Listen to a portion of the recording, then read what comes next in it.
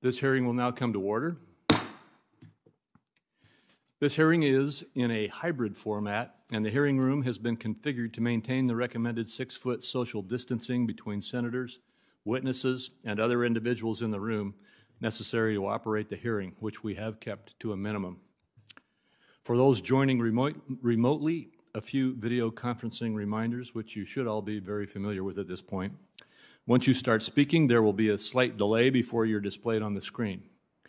To minimize background noise, please click the mute button until it is your turn to speak or ask questions. If there is a technology issue, we will move to the next senator until it is resolved. Once again, I remind all senators and our witnesses that the 5-minute clock still applies. Those remote should have on your screen one of the boxes labeled clock that will show how much time is remaining. We've had some trouble getting those boxes on everybody's screen apparently, or at least getting everybody to be able to find them and follow them. And so we are going to continue a practice that we started at the last hearing. At 30 seconds remaining, you will hear a bell ring to remind senators that their time is almost expired. I encourage the senators and our witnesses to recognize that bell and wrap things up on the answers as well as the questions in time to keep within the 5 minutes. To simplify the speaking order process, Senator Brown and I have again agreed to go by seniority in this hearing. Today we welcome the witnesses to the committee to provide testimony as required under Title IV of the CARES Act. Our witnesses are the Honorable Stephen T. Mnuchin, Secretary of the Department of Treasury, and the Honorable Jerome H. Powell, Chairman of the Board of Governors of the Federal Reserve System. Welcome to both of you. On November 19, Treasury Secretary Mnuchin requested for the Federal Reserve to return unused funds that had been appropriated under Title IV of the CARES Act for 13.3 facilities and direct loans. I agree with Secretary Mnuchin on the success of the 13.3 facilities and the termination language in the CARES Act. The 13.3 facilities funded under the CARES Act were effective and fulfilled their purpose to stabilize markets, facilitate credit flow, and provide liquidity. The Wall Street Journal editorial board summed it up well. All of these programs were created in an emergency at the onset of the pandemic when the financial markets were in danger of melting down. Adding, the announcement of the backstop facilities and funding market stabilization measures, more than $1 trillion in new non-financial corporate bonds and more than $250 billion in municipal debt have been issued, purchased almost entirely by the private sector. With respect to asset-backed securities, the report noted that similar to other backstop facilities, while outstanding balances in the term asset-backed securities facility have remained modest, spreads in the asset-backed securities market have narrowed considerably and private market issuance has resumed. With just 1 month until the December 31 termination date, only $195 billion of the $454 billion needed to be allocated to the 13.3 facilities, and those facilities have not been extensively used to date. Returning the unused $455 billion to Treasury now allows those funds to be made available for other important purposes, such as providing more targeted relief to sectors of the economy that need it most, or to reducing the national debt. The CARES Act funding supporting these facilities was always intended to be temporary. Additionally, as was mentioned in both Secretary Mnuchin and Chairman Powell's letters, the Exchange Stabilization Fund still has non-CARES Act funds that are available to the extent permitted by law to capitalize any Federal Reserve lending facilities as needed. In fact, the Fed has 4 facilities that were set up with non-CARES Act funds, including the Commercial Paper Facility and Money Market Liquidity Facility. Although COVID-19 continues to spread across the United States and the world, there is hope in the economic recovery that we have seen so far and the reports of promising, highly effective vaccine trials. However, we continue to look to steps that we can take to help Americans and businesses that need it the most. Republicans have tried for months to get another targeted, bipartisan COVID relief package passed and signed into law to provide support for those in need, but Democrats have rejected those efforts. It is time to find agreement where we can, on a targeted, bipartisan basis, provide relief. Turning for a moment to regulations. The CARES Act included other meaningful pandemic-related programs to provide relief to Americans. I've heard from banks and credit unions concerned about breaking through regulatory thresholds that stand to impose a much greater regulatory burden due to the temporary growth they've experienced from customer deposits and participation in pandemic-related programs, like the Paycheck Protection Program and the Economic Impact Payments. On November 20, the Fed, FDIC, and OCC took an important step to mitigating banks' regulatory burden by giving community banks under $10 billion more flexibility to use their asset size on December 31, 2019 for applying various regulations. I appreciate the banking agencies taking this action, which will foster a more certain regulatory environment for these banks and incentivize their participation in future pandemic-related programs, should they be needed. Secretary Mnuchin, as you know, housing finance reform remains a top priority of mine. And last year I released a housing reform outline which builds upon many of the same principles from previous efforts. While my preference was for Congress to pass a bipartisan deal, it is long past time to make the hard decisions and address this last unfinished business of the financial crisis. Because of that, I would encourage you and the director of the FHFA to continue to take important steps that move the system in the right direction. The status quo continues to be unacceptable. I want to thank each of you for joining the committee today to discuss the CARES Act and other critically important issues. Before I turn to Senator Brown for his opening, I also want to take some time to thank both Senators McSally and Jones for their contribution and time to this committee. I've enjoyed working with them, spending time with them, and getting to know them, and they will be missed. I wish you both the best. And finally, I want to thank Senator Brown and his staff for the time we've worked together on this committee. I've appreciated our time together on this committee and our friendship, even if at times we may not have seen eye to eye. Senator Brown. Thank you, Mr. Chairman. I welcome Secretary Mnuchin and Chairman Powell. Good to have both of you here. I'd like to second what Chairman Crapo just said. I want to thank Doug Jones and Martha McSally for their service on this committee. They both contributed a great deal. Thank you. And thank you, since this is Chair Crapo's last hearing, I believe. Thank you for on this committee. Thank you for your leadership, decency, and patience. Mike, you can run, but you can't hide, since I also serve with you, obviously, in the Finance Committee. I want to thank your staff director, Greg Richard, for his work, and the rest of your staff. Laura and our office, and working together has been really meaningful and productive. We've worked together to deliver results, working to strengthen our review of foreign investment, to hold Russia and North Korea accountable, to give American manufacturers the tools they need to compete through a strong Ex-Im Bank, and to continue to protect our communities from terrorism attacks. I look forward next year to working with our colleague, Senator Toomey, on these and other issues. I also appreciate Chair Crapo and his staff's work to hold so many of our hearings virtually during this pandemic. Protecting the people who work in the Capitol from the virus should not be a partisan issue.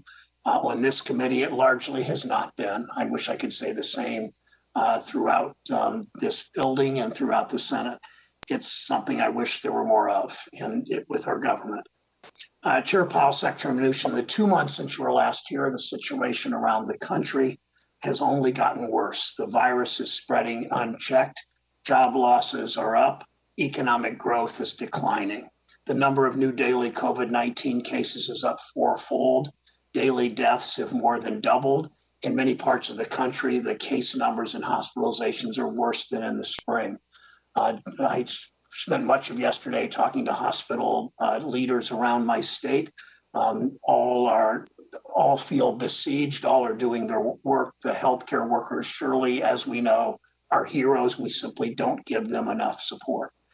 Just last week, 748,000 people filed for unemployment insurance.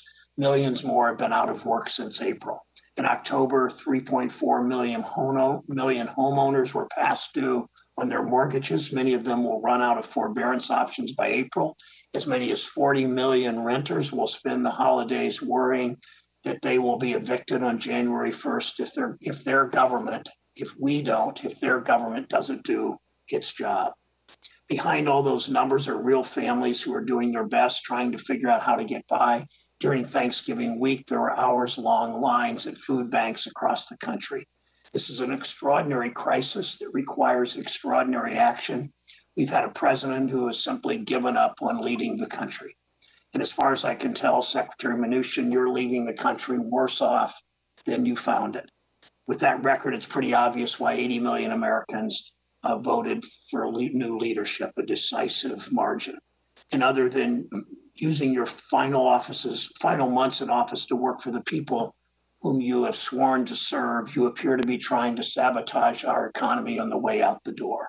After the election, you canceled the Federal Reserve lending programs, taking away critical tools to invest in the people and the communities and the small businesses that make this country work. There is no legitimate justification for it. I met yesterday with 60 restaurant owners remotely by Zoom, 60 restaurant owners in this state, my state. All of them are struggling, as you know. Either you're purposely trying to stop President-elect Biden and Treasury Secretary-designee Yellen from getting to work for the people we all serve, or you're delusional that you think because the stock market is up, and I understand taking the lead from the president, that when the stock market's up, everything is fine. Either way, it's malpractice. It was only the end of October when you finally reduced the minimum loan size for the Main Street program to $100,000, so the program would actually work for small businesses and communities. But now, after all the waiting and adjusting, the Main Street program finally gets going. You take away another tool to help American businesses and workers. Even the policy head at the Chamber of Commerce said that shutting down the emergency lending programs, quote, closes the door on important liquidity options for businesses at a time when they need them most, unquote. It's always the same story, as you know, Mr. Secretary. When the biggest banks and the largest corporations need help, their allies in Washington spring into action. But when the rest of the country needs investment and support, you want to pretend we just can't afford it. You cited congressional intent as a flimsy justification for your decision. I can tell you right now, we didn't intend for struggling businesses to have to wait over 3 months to have access to the lifeline provided in the CARES Act. We didn't intend for the loan requirements terms to be amended several times. We certainly didn't intend for the legislation passed in March to be the only efforts the United States of America would take to fight a once-in-a-generation crisis.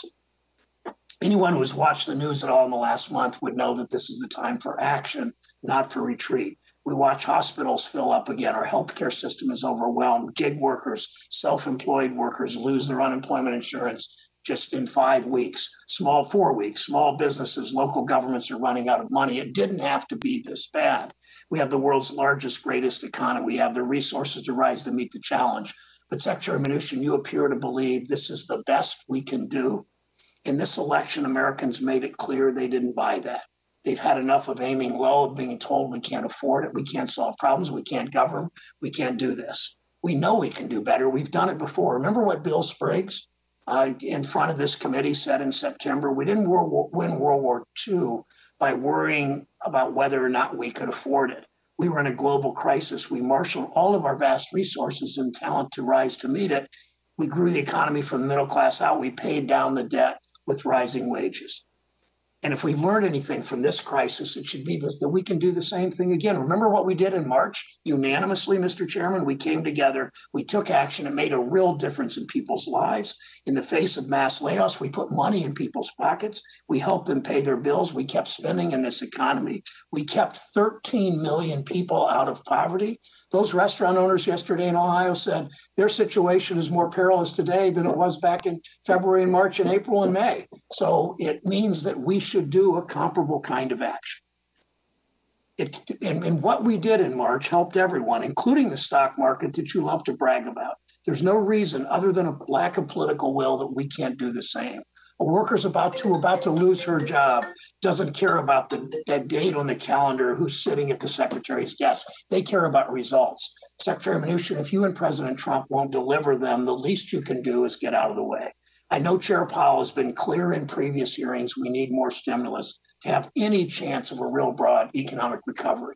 We need a big stimulus package, one that reaches beyond Wall Street, the sort of emaciated McConnell version, reach beyond Wall Street to Main Streets in Cleveland and Boise and Scranton and all over this country, that shows up in people's paychecks, not just corporate balance sheets. I hope today the American people will get reassurance that the Federal Reserve will be part of that effort. It's time for all of us to use every tool available to rise to meet this challenge.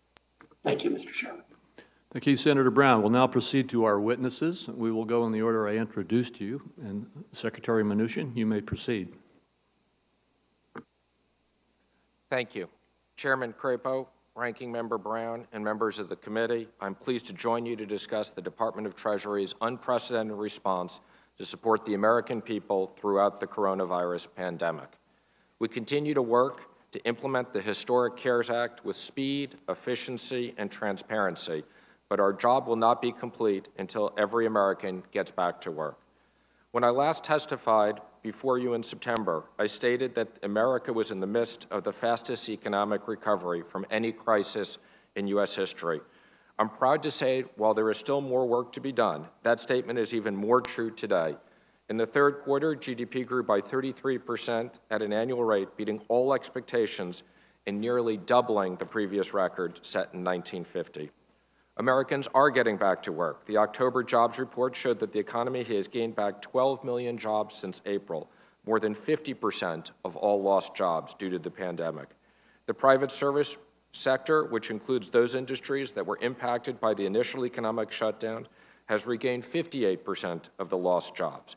The unemployment rate decreased to 6.9%, a rate not expected to be achieved until the fourth quarter of 2021. The historic bipartisan CARES Act provided the economic relief critical to supporting our robust economy. Additional economic shutdowns, however, continue to impair this remarkable progress and cause great harm to American business and workers.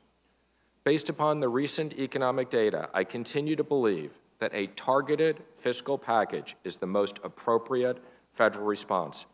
I strongly encourage Congress to use the $455 billion in unused funds from the CARES Act to pass an additional bill with bipartisan support. The administration is standing ready to support Congress in this effort to help American workers and small business that continue to struggle with the impact of COVID-19. Treasury has been working hard to implement the CARES Act in a transparent and efficient manner. We've released a significant amount of information to the public on our website, treasury.gov, and on usaspending.gov. In many instances, we have released more information than what is required by the statute. We continue to cooperate with various oversight bodies, including the new Special Inspector General, the Treasury Inspector General, the Treasury Inspector General for Tax Administration, the new Congressional Oversight Commission, the GAO. We have provided regular updates to Congress, with this marking my 8th appearance before Congress for a CARES Act hearing. We have also devoted significant resources to responding to numerous congressional committees and individual members of Congress on both sides of the aisle. We appreciate your interest on these issues. We remain committed to working with you to accommodate Congress's legislative requests and to further advance our whole-of-government approach to defeating COVID-19. I'd like to thank the members of the committee for working with us to provide critical economic relief to the American people, and I'm pleased to be here to answer any questions. Thank you.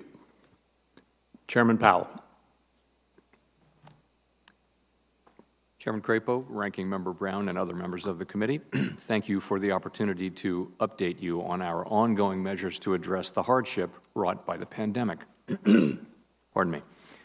Our public health professionals continue to deliver our most important response, and we remain grateful for their service. The Federal Reserve, along with others across government, is using its policies to help alleviate the economic burden. Since the pandemic's onset, we have taken forceful actions to provide relief and stability, to ensure that the recovery will be as strong as possible and to limit lasting damage to the economy. Economic activity has continued to recover from its depressed second quarter level. The reopening of the economy led to a rapid rebound in activity, and real GDP rose at an annual rate of 33% in the third quarter. In recent months, however, the pace of improvement has moderated. Household spending on goods, especially durable goods, has been strong and has moved above its pre-pandemic level. In contrast, spending on services remains low, largely because of ongoing weakness in sectors that typically require people to gather closely, including travel and hospitality. The overall rebound in household spending is due in part to federal stimulus payments and expanded unemployment benefits, which provided essential support to many families and individuals. In the labor market, more than half of the 22 million jobs that were lost in March and April have been regained, as many people were able to return to work. As with overall economic activity, the pace of improvement in the labor market has moderated. Although we welcome this progress, we will not lose sight of the millions of Americans who remain out of work. The economic downturn has not fallen equally on all Americans, and those least able to shoulder the burden have been hardest hit. In particular, the high level of joblessness has been especially severe for lower-wage workers in the service sector, for women, and for African Americans and Hispanics. The economic dislocation has upended many lives and created great uncertainty about the future. As we've emphasized throughout the pandemic, the outlook for the economy is extraordinarily uncertain and will depend in large part on the success of efforts to keep the virus in check. The rise in new COVID-19 cases, both here and abroad, is concerning and could prove challenging in the next few months. A full economic recovery is unlikely until people are confident that it's safe to re-engage in a broad range of activities. Recent news on the vaccine front is very positive for the medium term. For now, significant challenges and uncertainty remain, including the timing, production, and distribution, and efficacy across different groups.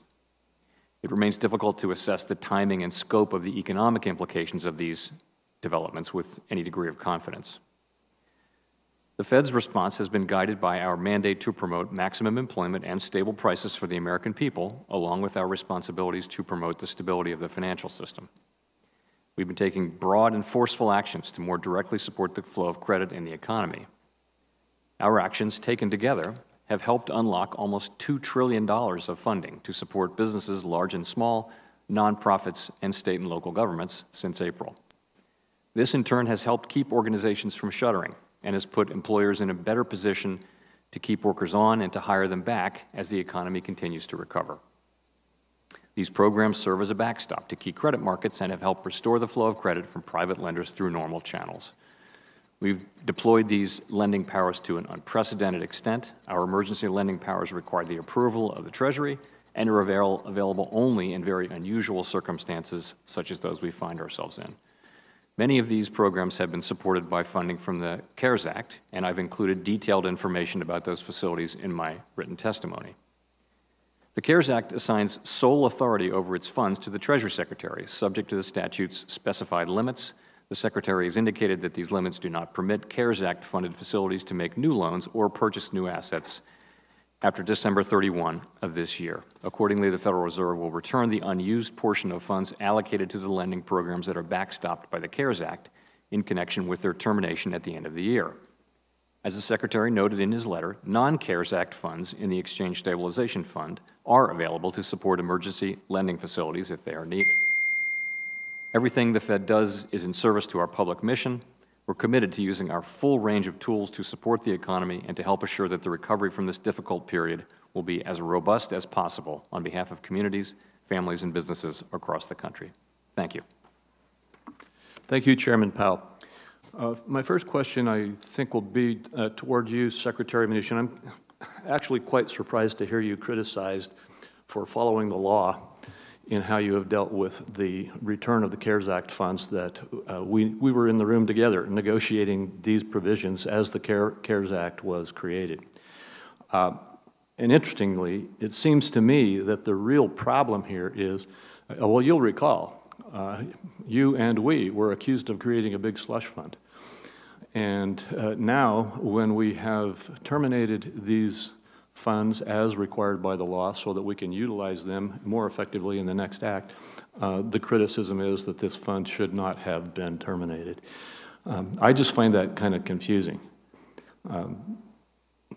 That's also confusing in the context of the fact that we have tried to get the very kind of relief in follow-up legislation that we've now been criticized for not doing just a few months ago, extending things like the Paycheck Protection Program, which would help those restaurant workers that Senator Brown mentioned, extending and improving it, by the way, redirecting some of these funds so that we get to those industries and sectors of our economy that have not yet been reached by the 13-3 facilities and really need to have a different kind of direct support system put into place for them. Adding rental assistance that we need to have, in my opinion, and which I've been working very hard on to try to get. And as we tried to get these things, they were rejected by the other side. And so it's just confusing to me, or a little bit surprising, to see these kinds of attacks leveled today in this hearing. And so, Secretary Mnuchin, could you just help make a little sense from your point of view as to why the decision to make the return of these funds away from the 13-3 facilities at this time is the best thing, and what the intent that you had was in making that termination? Thank you, Mr. Chairman. And let me first say, I want to thank the Senate for passing the CARES Act, which was 96-0 in an unprecedented response. And as you know, I lived in the LBJ room for over 2 weeks, so I'm very familiar. I personally negotiated many of these provisions. Matter of fact, I brought the CARES Act with me because I reference it and keep it next to my desk. And, Mr. Chairman, I would just ask you to recall, you and I were sitting outside Senator Schumer's office with his staff. It was after 1 a.m. in the morning on the night that we finally finished this. And I asked you to come to sign off on behalf of the leader and others, the final red lines. We went through this very carefully. So I would direct you to Section 4029, which is very clear, which says, except as provided in subsection B on December 31, 2020, the authority provided under this subtitle shall terminate. It was very clear.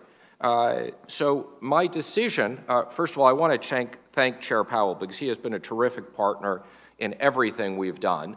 And I really want to thank him and the people at the Fed.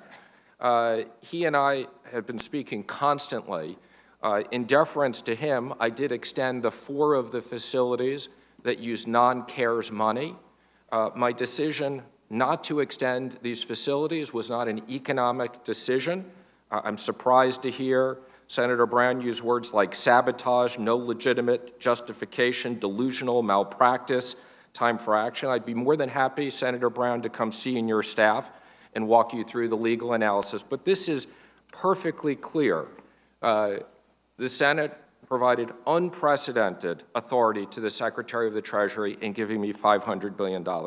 The statute was very clear. Matter of fact, I find it implausible that any member of this committee believed that in voting for the CARES Act, you were authorizing me to invest $500 billion to make loans in perpetuity. So if you don't read this as there is an expiration, then you must read this, that there was a loophole in the law that I could invest the $500 billion forever had I committed it up front, and I don't believe that was the intent. I would also just conclude, I echo what Senator Brown said about restaurants.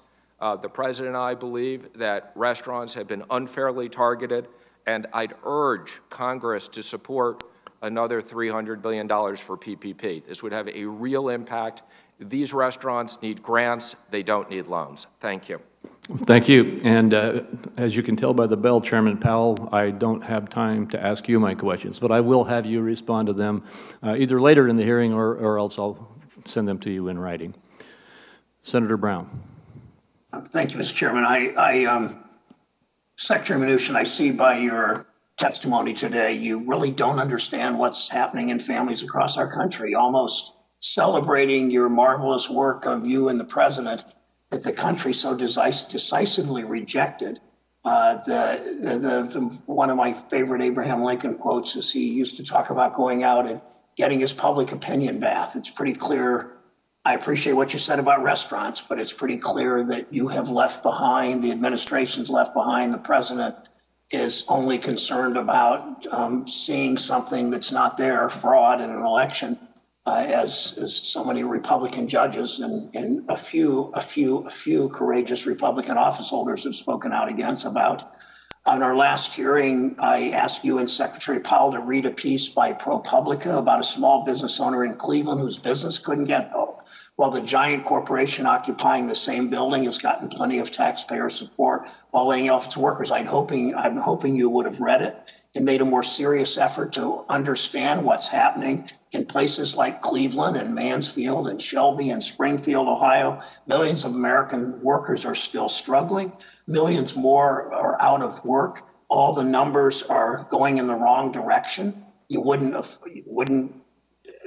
determine that from your comments today. It's clear you were never serious about fighting. I sat in that room too, in the LBJ room. It's clear you were never serious about fighting for the real people who make this country work. Instead of making a deal that would have done more to help them, you pushed to make life just a little bit easier for the nation's biggest banks. Now you've killed the CARES Act loans that were supposed to be a tool to help smaller businesses and their workers, and buried the money. It looks like you and the president and others in the current administration are trying to spend your final days in office preemptively. I'll use that word again, sabotaging the next administration's efforts to clean up your mess. But you still work for the American people, even though I don't think you're acting like it, Secretary Mnuchin.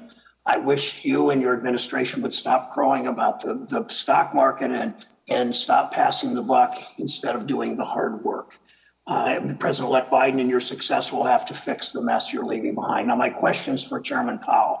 Chairman Powell, you were around at the beginning of you'll be around at the beginning of the next administration. You'll be part of the cleanup crew. You've made clear, and I appreciate the conversations we've had where you've made clear that Congress needs to do more fiscal support. You've also committed recently that even if we take bold action, we're not going back to the same economy, and that it will be more difficult for workers going forward. So my question is this: we've seen how the Fed and Treasury action supported the stock market and benefited the wealthiest people in this country. What can the Fed do, Chair Powell, to make sure that workers don't get left behind again? Thank you, Senator Brown. So I would say this: we have provided and will continue to provide very strong support for the economy and for workers in particular through the use of our tools. And we remain committed to using all of our tools to their fullest extent for as long as is necessary to get us through this, this difficult period. We've thought about this collective effort, this government-wide effort, as one that involves getting the people and the businesses that constitute the economy across the chasm created by by the pandemic, getting them safely to the other side, to the post-pandemic economy. And I think, frankly, that the fiscal policy, particularly the CARES Act, deserves the lion's share of the credit in creating that bridge so far. It may be that we need more on that front, but from the standpoint of the Fed, you can be sure that we'll continue to use our tools. And by the way, those tools would include Section 13.3 facilities, which remain available to us under the law, and as the Secretary pointed out in his letter, they can be backed up by exchange stabilization funds should the legal requirements for such funds be met. Chair Powell, does the Fed have an obligation to address the problems of inequality that many argue Fed actions have amplified, especially in addressing inequality in communities of color? I think inequality is a very important and ever more broadly understood problem in our economy. These persistent disparities along racial and gender and other lines really hold our economy back. I think that the Fed has a contribution to make there. It is not the principal contribution. I think that really fiscal policy and Congress has, and the private sector too, have very important roles there. What we can do is a lot of what we're doing, which is to focus on maximum employment, which is your order to us. That's the goal you've set forth for us, and to really take that idea seriously. And I think you've seen with the most recent modifications to our operating framework, that we are taking it seriously and focusing on these issues more as holding the whole economy back. Thank you, Mr. Chairman. Thank you. And before we go to Senator Toomey, I just have to say, Secretary Mnuchin, you've been accused of killing the CARES Act loans for small businesses. I think that's mostly the PPP program, which we tried to re-energize and extend on the floor of the Senate, only to have it killed by the other side when we were trying to do that. But we'll continue to have these debates back and forth.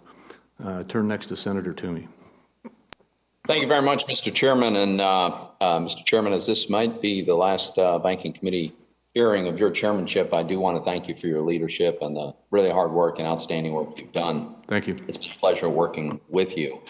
What I want to do is, first of all, I want to applaud Secretary Mnuchin for closing the 13-3 facilities by year end exactly as the law requires and as Congress clearly intended. I want to thank Chairman Powell for returning the unused CARES funds back to the Treasury. Fact is, Congress entrusted both of you with some extremely powerful, unprecedented, emergency, and yet temporary tools. And I commend you for working together to deploy those tools for their intended purposes and then putting them away now that that specific purpose has been achieved. And I think it's important to review what was happening and why we designed the CARES Act as we did. The fact is, in March, we had unprecedented turmoil in our capital markets, threatening the ability of businesses, municipalities, states to access capital and credit. Credit markets were on the verge of completely freezing up. There was a mass investor flight to cash. In many cases, there were no buyers in sight. Private credit wasn't flowing to any institutions that needed it. And this freezing of our financial system was a very serious threat that it could precipitate a full-blown depression that would last for who knows how long. Kent Heitshaw, the Deputy Associate Director for Financial Stability at the Fed, noted in a congressional oversight testimony, and I want to quote because he summarizes this very well. He said, "The conditions that prevailed in March were unprecedented, far worse than during the onset of the financial crisis in late 2008, or even in the days after 9/11, when the municipal market was briefly closed. Interest rates soared, mutual fund investors pulled over $41 billion of assets out of the market in less than 3 weeks, and market functioning deteriorated to the point that buyers and sellers had difficulty determining prices. Ultimately, this meant that state and local governments were effectively unable to borrow, with most new issues canceled for lack of investor demand," end quote. Mr. Chairman, that was the problem that Congress was seeking to address, to solve, by providing the CARES Act funding for temporary emergency facilities. Congress's intent was clear. The facilities were designed to create a liquidity backstop until the crisis passed and then cease operations no later than the end of 2020 in any case. Last week, I would point out that every Republican on this committee signed a letter sent to Secretary Mnuchin and Chairman Powell affirming that this is, in fact, our interpretation of the law and the intent of Congress. I also think it's important to underscore how remarkably successful these facilities were in achieving that intended purpose of stabilizing credit markets and restoring the flow of private credit. In fact, it worked better than I think most of us thought even possible. Markets didn't just improve, they didn't just restore liquidity, but we reached record volumes of debt issuance. We did so at low spreads, low yields, affordable interest rates. Regional banks extended credit to their customers. And according to business surveys, unmet demand for credit among creditworthy borrowers is almost non-existent. So let me go through some of the arguments that we've heard for why we should not have closed down these facilities, because I think they're all mistaken. One was that the viability of the credit markets depends on these backstop facilities. Well, that's clearly been disproven by the fact that the announcement of their end brought absolutely no disruption to any financial markets that I can tell at all. The second suggestion by some is that, well, we need to keep these facilities around because, some bad thing might happen someday in the future. Well, it's always been the case that you could imagine some bad thing happening in the future.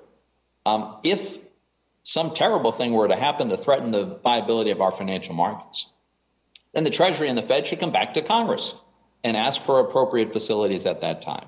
Others point out that there are whole industries that are actually in big, big trouble. That is a true fact, especially travel and hospitality and entertainment, where consumer demand has basically disappeared.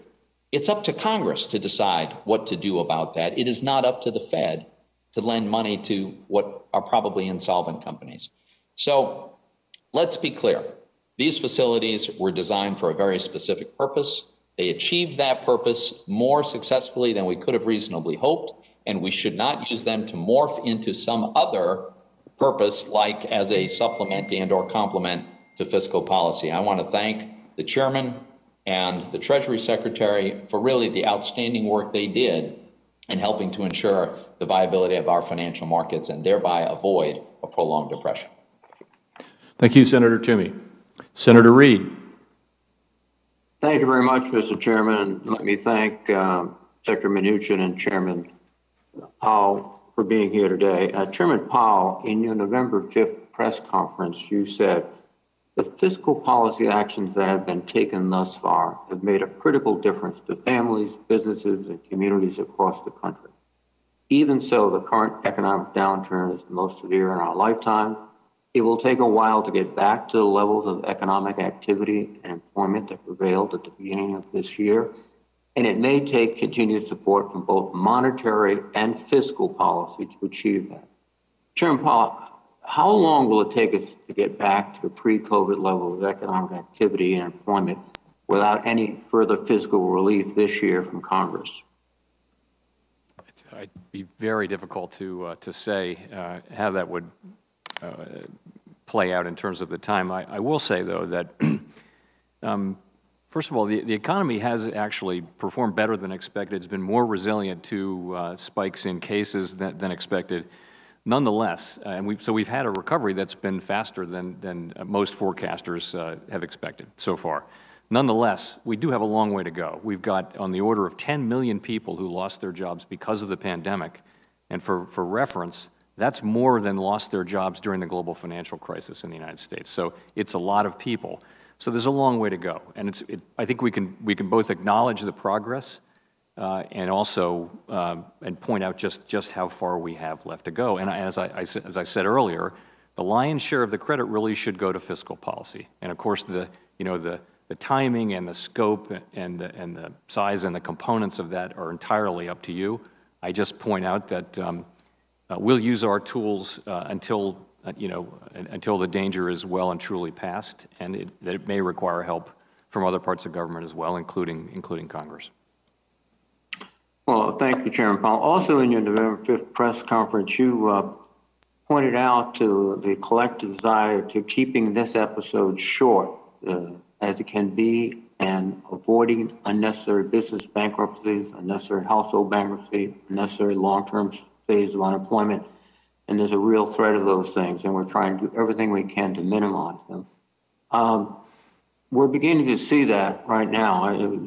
Several of my colleagues have alluded to the fact that as these eviction and foreclosure moratoriums expire, there could be thousands and thousands of people thrown out of their homes, which will affect, I think, the financial markets. And in that case, it might be good to have a facility backed by the CARES Act.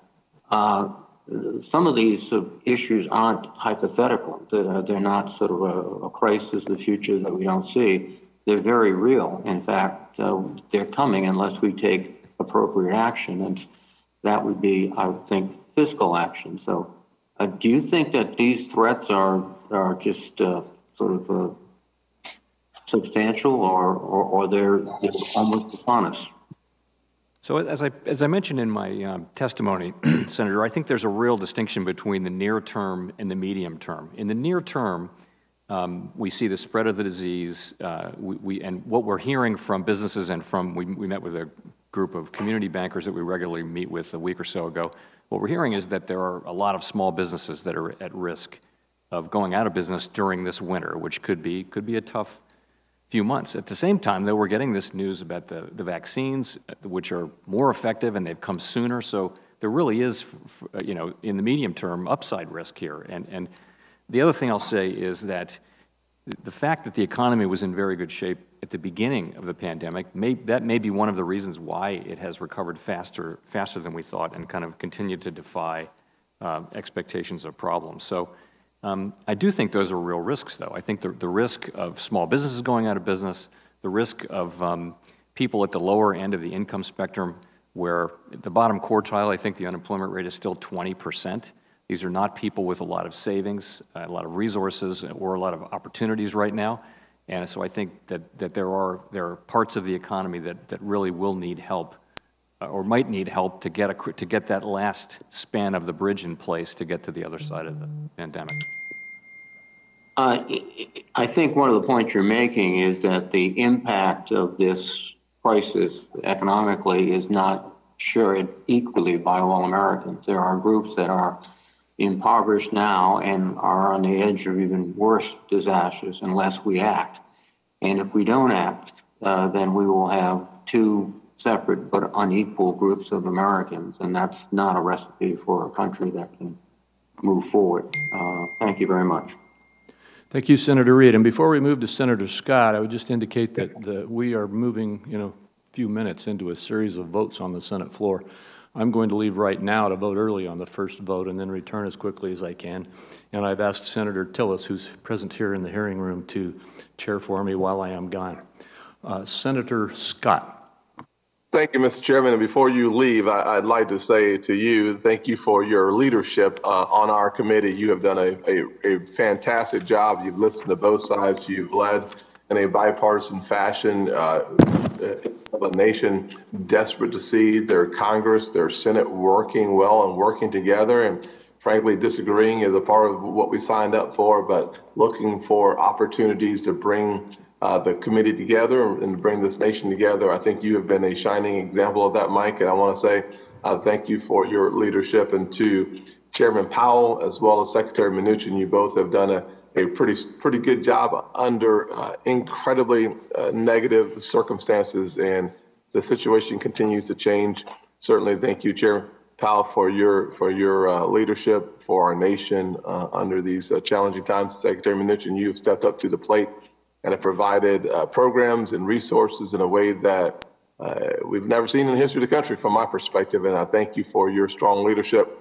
With that said, one of the things I've noticed that as we've worked our way through this pandemic, small businesses have been struggling. And frankly, as a former small business owner myself, I understand the pain and the misery of being in small business. I also remember the thrill of victory more than I do the agony of defeat. I remember the blessing of employing members from my neighborhoods where I grew up, and having folks join the team as customers, and seeing the revenues increase and the opportunities for my employees increase. And one of the things that is often missing when we're talking to small business owners is the important ingredient that for most of us, our small business employees are an extension of our family. And so when you start talking about the small business environment and small businesses being decimated by this pandemic, you're actually talking about the fragile nature of small business and the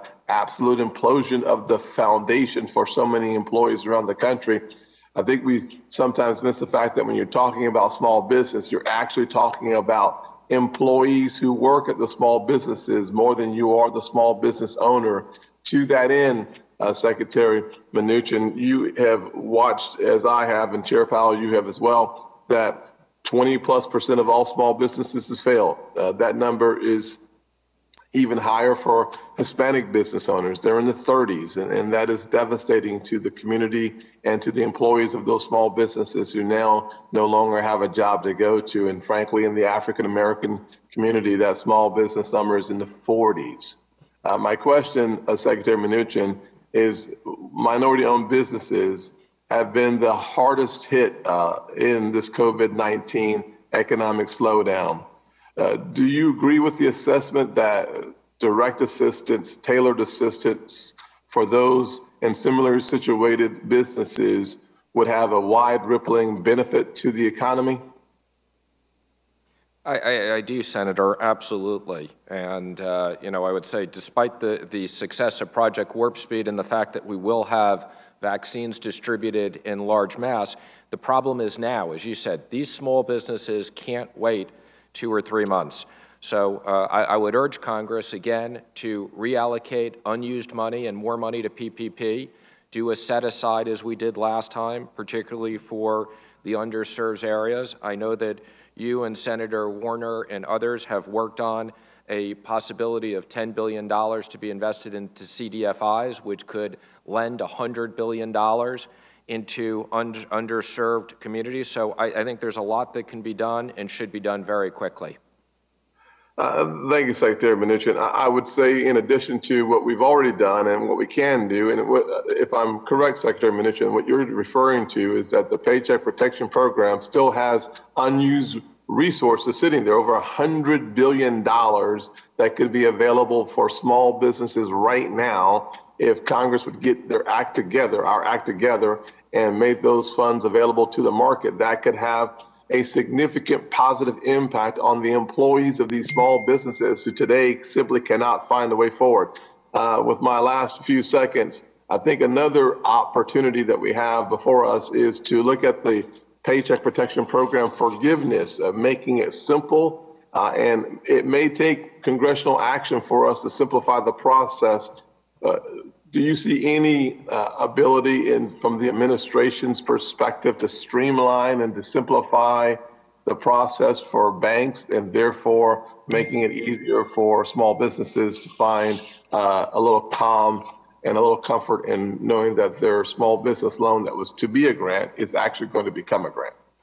I'll be quite brief in responding, but I would say we've created 3 separate forms. So we've done everything we can on administrative action, including a separate form for $50,000 and less. But I would urge Congress to make changes to the legislation to allow for simpler.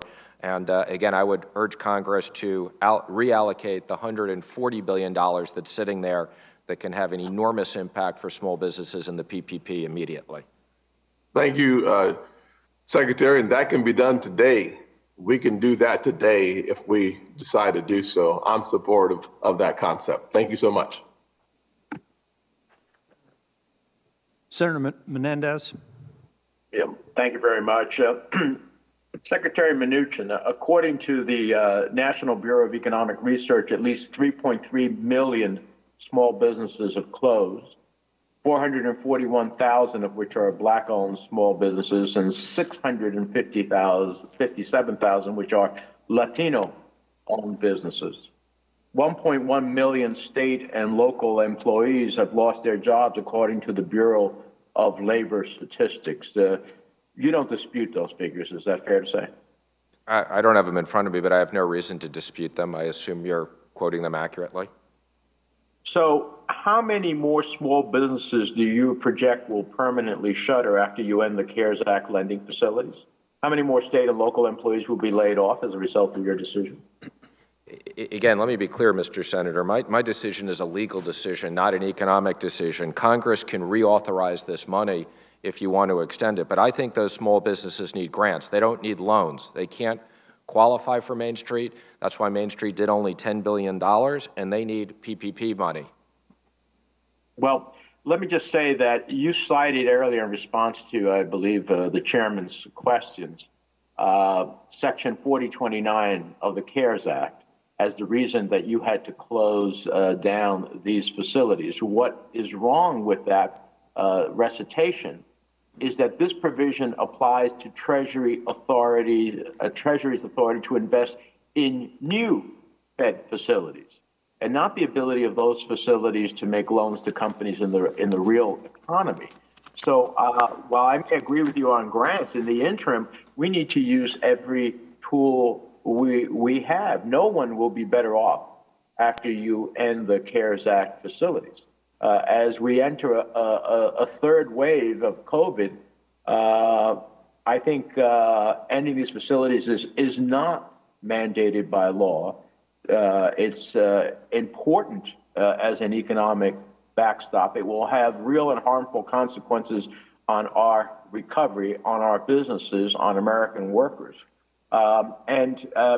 During your previous appearances before the committee, not a single member, we went through the records, even suggested that you should close the facilities. In fact, most of us on both sides of the aisle, Chairman Crapo, Senator Brown, Senator Tillis, myself, and others, have been urging you to make changes to the facilities so that they could provide more relief to businesses and state and local governments. As a matter of fact, in October, in response to questions from the Congressional Oversight Commission, you didn't say that the CARES Act legally required you to end the facilities. You just said you didn't think that they were needed. So, Mr. Chairman, I asked the Treasury Department's responses to the Congressional Oversight Commission dated October 16th be entered into the record. Without objection.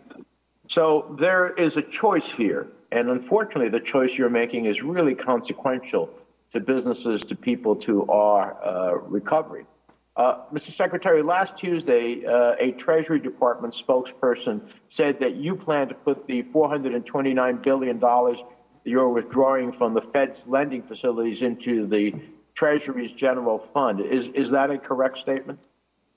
Again, let me just first comment on the first part. I don't agree with your reading, okay? I believe that the section applied to direct and indirect, and had you thought it applied otherwise, there would be a loophole and there would be no point of having the date. I was never asked about the December 31st date, and I always assumed that if Congress wanted to extend that, they can. Now, as regards to the proceeds, let me direct you, Section 4003, which talks about the deposits of proceeds. Again, it is my intent to completely follow the law, and the law requires the amounts transferred to go to the financing account and then to repay any money lent to Treasury. So, again, we will completely follow the law. This is not discretionary. Again, I urge Congress, if you want to extend this, bring back legislation which would authorize me to do it. You can keep putting the onus on Congress when, in fact, you have the abilities. Let me read to you Section 4027 of the CARES Act that provides Treasury with the appropriation of these funds, quote, to January 1st, 2026, any funds described in paragraph 1 that are remaining shall then be transferred to the general fund of the Treasury. It doesn't say by or no later than January 1st, 2026.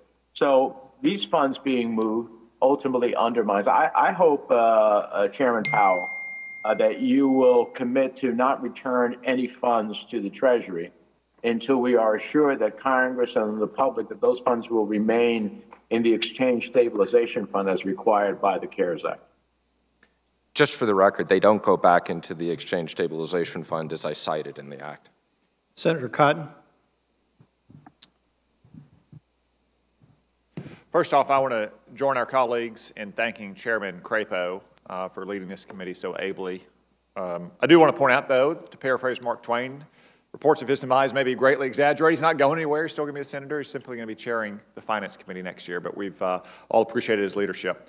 The economy is recovering more strongly than I think anyone predicted in March. And I think that's in part because of the response of this Congress and the CARES Act at first, and then the way the Trump administration, in particular, the Department of the Treasury and the Federal Reserve has directed it. So I want to commend both of you gentlemen on your stewardship over these last 9 months.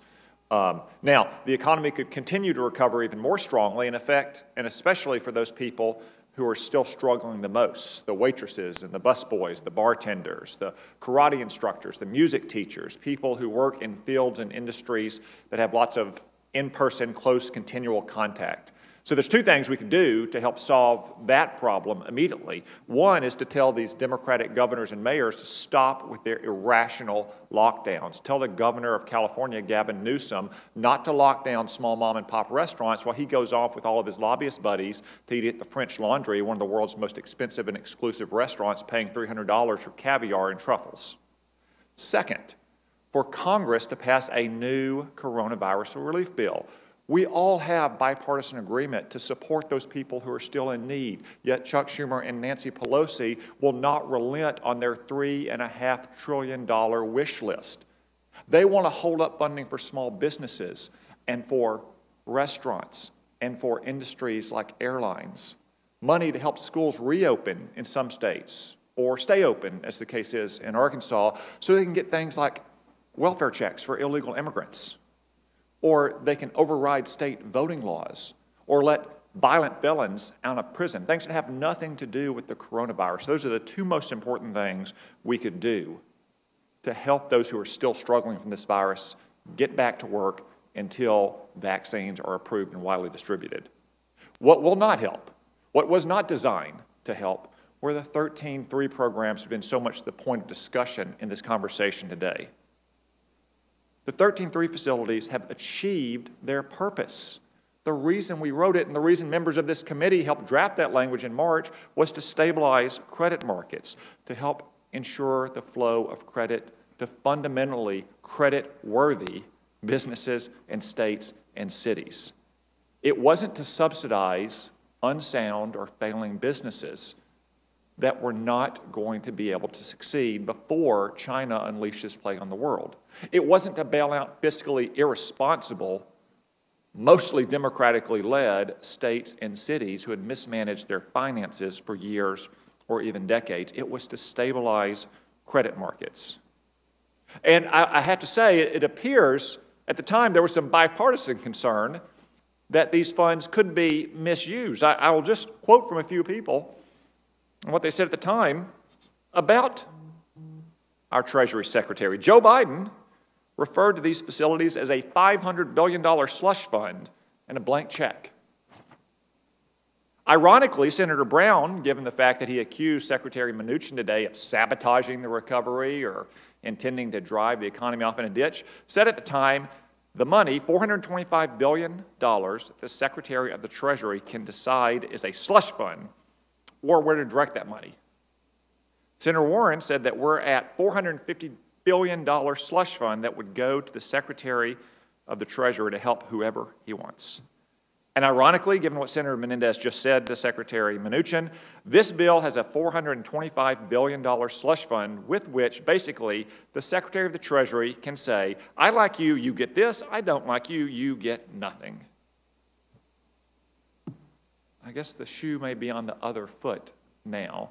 And it seems like the Democrats, with the hope of having a new Secretary of the Treasury and a new administration, would like a $450 billion slush fund to reward politically favored organizations like, I don't know, abortion providers or marijuana dispensaries, or maybe to bail out their partisan allies in states and cities that have mismanaged their finances for years. But that's not what the law says. And that's the point that Secretary Mnuchin has been making all along, if I'm not mistaken. This is not an economic decision. This is a legal decision. This law was designed from the beginning to stabilize credit markets at the height of the uncertainty of this pandemic in the spring, and that's exactly what it did. Yep. Secretary Mnuchin does not have legal authority to keep these programs in place. He took the right action, and if our Democratic colleagues want this money to be available, then they need to work with us to pass new legislation. Thank you. Senator Tester. Thank you, Acting Chairman Tillis, and I also want to thank Jones and McSally for the opportunity to serve with them on this committee and in the United States Senate. And I also want to thank Chairman Crapo for his even-handedness and his ability to work with both sides of the aisle and quite frankly, unlike the last senator, actually bring people together and not divide them. So I appreciate Senator Crapo in that regard. Look, I have the feeling we're at a fulcrum here where the economy still is in very, very difficult conditions. And not that what Senator Toomey didn't say wasn't correct 6-8 months ago. It was correct. But we're not out of the woods yet. And Chairman Powell, I have the feeling that if we just, fold up our hands and walk away, that this economy not only might, it will slip backwards over the next few months. That might be by design by some that serve in the United States Senate or in the administration, but it certainly isn't my goal. And so I would like Chairman Powell to highlight the importance of additional fiscal support for the success of the economy moving forward. You talked about, Chairman Powell, you talked about the folks out there who continue to hurt. And And I will tell you that I think it's bigger than just a PPP program extension. I think our healthcare system is, quite frankly, stressed to the max. In Montana, I'm not sure there's any beds available for this pandemic right now. They're all full. And I can tell you, I think that's the way it is in many parts of the state. So when we talk about not locking down, let's go bury our heads in the sand and assume that this pandemic hasn't even happened and it has no importance. I got news for you. My wife's been in treatment for cancer, and the cancer, she will survive. If she gets this COVID, I'm not sure she will. So I think we need to wake up in the United States Senate when it comes to who's locking down what and the reasons for it. But that aside, without any other comments, I would just say, Chairman Powell, can you talk about the importance of addressing our healthcare business, our hospitality businesses, our working families that, as you had said, some are in really tough shape, local governments. And by the way, mismanaged local governments, give me a break. The United States Senate, under some of the best economic times ever, borrowed $1 trillion a year. And you accuse local government of mismanagement? Holy mackerel. It's hard for me not to cuss. But, and educational units. So Chairman Powell, could you talk a little bit about what's really needed out there where this economy may slip back? Do you see it the same way I do? Thank you, Senator. So I think I would put it a little bit in context. You know, we've done a lot, and we've really appreciated the working relationship we've had with Treasury on the facilities, and thank them for the productive work we've been able to do together. Our thinking is that we would have left facilities in place to be backstops. We don't question the Secretary's decision about the CARES Act money because that's entirely his decision to make, but I think central banks generally would have done that. In terms of what more may be needed, we are hearing a lot from our discussions with people throughout the Federal Reserve System and across the country about small businesses that may struggle during this period of just the next few months during the winter with the spread of the virus high. And it is those people who are in public-facing jobs in vulnerable industries. And, you know, they may see what may be the light at the end of the tunnel in the middle of next year as the vaccines come out and are widely distributed, but they may need more help to get to that place. And so that's the way we're looking at it. We will continue to use our tools to their fullest extent, and that will include 13.3 facilities if appropriate, and if they meet the legal requirements. But it may also include direct help to businesses that really don't need to borrow anymore. As the Secretary was noting, some of these businesses, what they need is fiscal policy, is a grant to get them through this last bit of the pandemic, rather than borrowing more through a Federal Reserve facility. And I think we all agree with that. I think in the end, if nothing is done, and I don't think anybody on this committee, at least I hope not everybody on this committee, wants nothing to be done. But by the same token, I don't think we go into a job and do it half-assed either. I think there are plenty of folks out there who are hurting big time, and I'm not just talking workers. There's workers that obviously are that have looking for a job for so long that they're actually falling off the unemployment rolls. But small businesses, whether we want to pound our chest or not, but local governments that have been put in a situation because of reduced income because of this pandemic are in a tough situation. Educational units, because there are many schools that are doing dual distance learning and in-person, need additional dollars. Do you see us sliding backwards if we do nothing? Or do you see the economy being static for an extended period of time? I think there's a risk. I would characterize these as risks. The economy has continued to perform better than we expected. It's been more resilient to further outbreaks than we've expected. At the same time, this is a very large outbreak, and what we're hearing suggests that there is a real risk of small businesses and people who are on unemployment for extended period periods, and I think those are real risks that should be taken into account. I want to thank both Chairman Powell and Secretary Mnuchin for being here today. I appreciate your work. Thank you. Senator Rounds. Thank you, Mr. Chairman.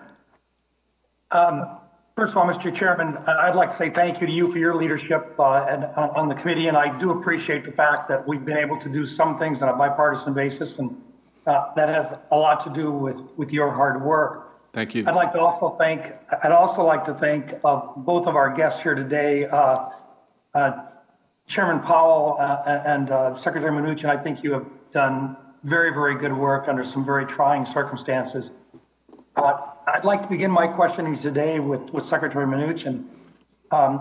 Housing has been one of the bright spots of our economy during the pandemic, and I want to make sure that we do everything we can to continue providing the necessary support. One of the potential threats I see is ending the conservatorship of the GSEs. Now, while I agree in a perfect world that conservatorship should have been ended some time ago, I am concerned that if recent conversations come to fruition and Fannie and Freddie are prematurely released from the FHFA's control, the strength we've seen in the housing sector could be called into question. For Secretary Mnuchin, in light of the pandemic, what are your recommendations with respect to the timeline for when conservatorship can be safely unwound? Well, let me just say, I don't think that they should be let out from conservatorship without appropriate capital. There's obviously different opportunities to accumulate capital and raise capital. This is one of the areas that I will continue to try to work with this committee and others. I think there should be housing reform. I think that the appropriate scenario is for these to have real capital and ultimately them be released. Thank you, sir. Chairman Powell, follow-up. The Federal Reserve is the largest investor in mortgage securities. Would you share your thoughts about the impact to the housing market if an end to conservatorship were to occur prior to the time in which the pandemic impact has been eased? I would just echo the Secretary's point that I think I would certainly like to see the GSEs return to private hands over time, and the housing finance sector and system standing on its own 2 feet with a lot of private capital behind it. I think it's something that time needs to be taken on, and I would applaud the new capital standards that have been put in place, but that capital still has to be raised, and I do think it's something to do carefully, and I know that's consistent with what the Secretary is thinking. Thank you. I appreciate also the flexibility that our banking regulators have given financial institutions who have wanted to work with customers experienced with the COVID-related hardships. Unfortunately, not many of us thought that the pandemic would last as long as it has, and several sectors of the economy, like the airline industry, travel, hospitality, all still face challenges. What do we need to be doing to support the financial institutions who want to continue working with customers in these hard-hit industries? And I know we talk about targeted and specific assistance, but financial institutions have really been right in the middle of this whole thing, and the expectation has been that we have allowed them flexibility. I think it'd be very helpful to hear each of you your thoughts in this particular issue, and in this case, I'd ask Chairman Powell to go first. I think the most important thing is that as the economy recovers, companies are recovering, and the more they recover and the faster they recover, the smaller the losses will be. I also think we will continue to encourage banks to work with their borrowers and continue to keep in place the very targeted relief that we've provided, which doesn't undermine safety and soundness in any way, but that allows banks the room to do what they want to do, which is to serve their customers. So we wouldn't want supervision and regulation to undermine the process of working with customers where it doesn't implicate safety and soundness. Secretary Mnuchin? I would just echo the chair's comments, and I think they've done a very good job across regulators in providing the right flexibility. Thank you. And Mr. Chairman, I will yield back my final 15 seconds. Thank you. Deeply appreciated. Senator Warner. Chairman, let me also echo what all my colleagues have said. Thank you for your leadership on this committee, and let me thank you in particular, and Secretary Mnuchin and so many of us on both sides of the aisle for your help on putting together a plan to help Black and Latino businesses that have been particularly hard hit by COVID. Thank you, Mark. You may know that this morning a bipartisan group of senators announced, which I was proud to be part of, an emergency relief framework that would help us get through what I fear will be the worst days of the pandemic coming ahead. I don't think the stakes could be higher. We all know that UI will start running out for folks the day after Christmas. We know we've seen the food lines across our country. We know that small businesses are on their last legs. We know that many state frontline workers will soon have to be laid off. And literally, we could have millions of people put out of their homes as early as middle of January. I think that's simply unacceptable. And my hope is that members of the administration, members of the Congress will sit down and figure out whether this framework and alternative can be that bridge, and we get it done before the holidays. It is this bridge, and it's not a long-term plan that I know that Secretary Mnuchin was negotiating with the Speaker Pelosi. It's not maybe even what some President Biden will want to do. But this package, which weighs in at $908 billion, does take care of UI. It takes care of health. It takes care of student loan assistance. It takes care of small business with a focus on those CDFIs. It takes care of broadband. It takes care of food insecurity. And at the end, I'm going to make sure I ask both of you whether, without knowing the details, you think generally this is a direction we ought to head. Let me also take one more minute, because this is something that Senator Crapo, Senator Scott, Senator Tillis, a number of us on our side have come together on, and that is in this package, the $12 billion provision for new capital investments for minority-owned banks and CDFIs, community development financial institutions. We know that Black and Latino businesses have been particularly hard hit by COVID. We've lost 440,000 Black-owned businesses have shut their doors. That is a generation of wealth accumulation that has closed down. We know that 40% of Latino-owned businesses have closed their doors. I heard, for example, from Dr. Anna Peoples, a constituent of mine who 5 years ago opened up People's Pharmacy and Diabetic Center in a low-income neighborhood in Norfolk. COVID-19 hit her business really hard, and she said, I treat folks the way I want you to treat me, and when you ask and walk through the door, I want to receive compassion and care that you deserve. That's exactly what they do. Her business is on the brink of shutting down, and Mr. Chairman, I would ask that her article from the news story about Ms. People's business be turned into the record. Without objection. And in my last 2 minutes here, I will ask Chairman Powell and Secretary Mnuchin 2 questions. One, while you've not seen the details of the $908 billion plan that was bipartisan, bicameral put out this morning framework, do you think directionally this kind of bridge emergency relief is needed at this point? Chairman Powell, would you go first?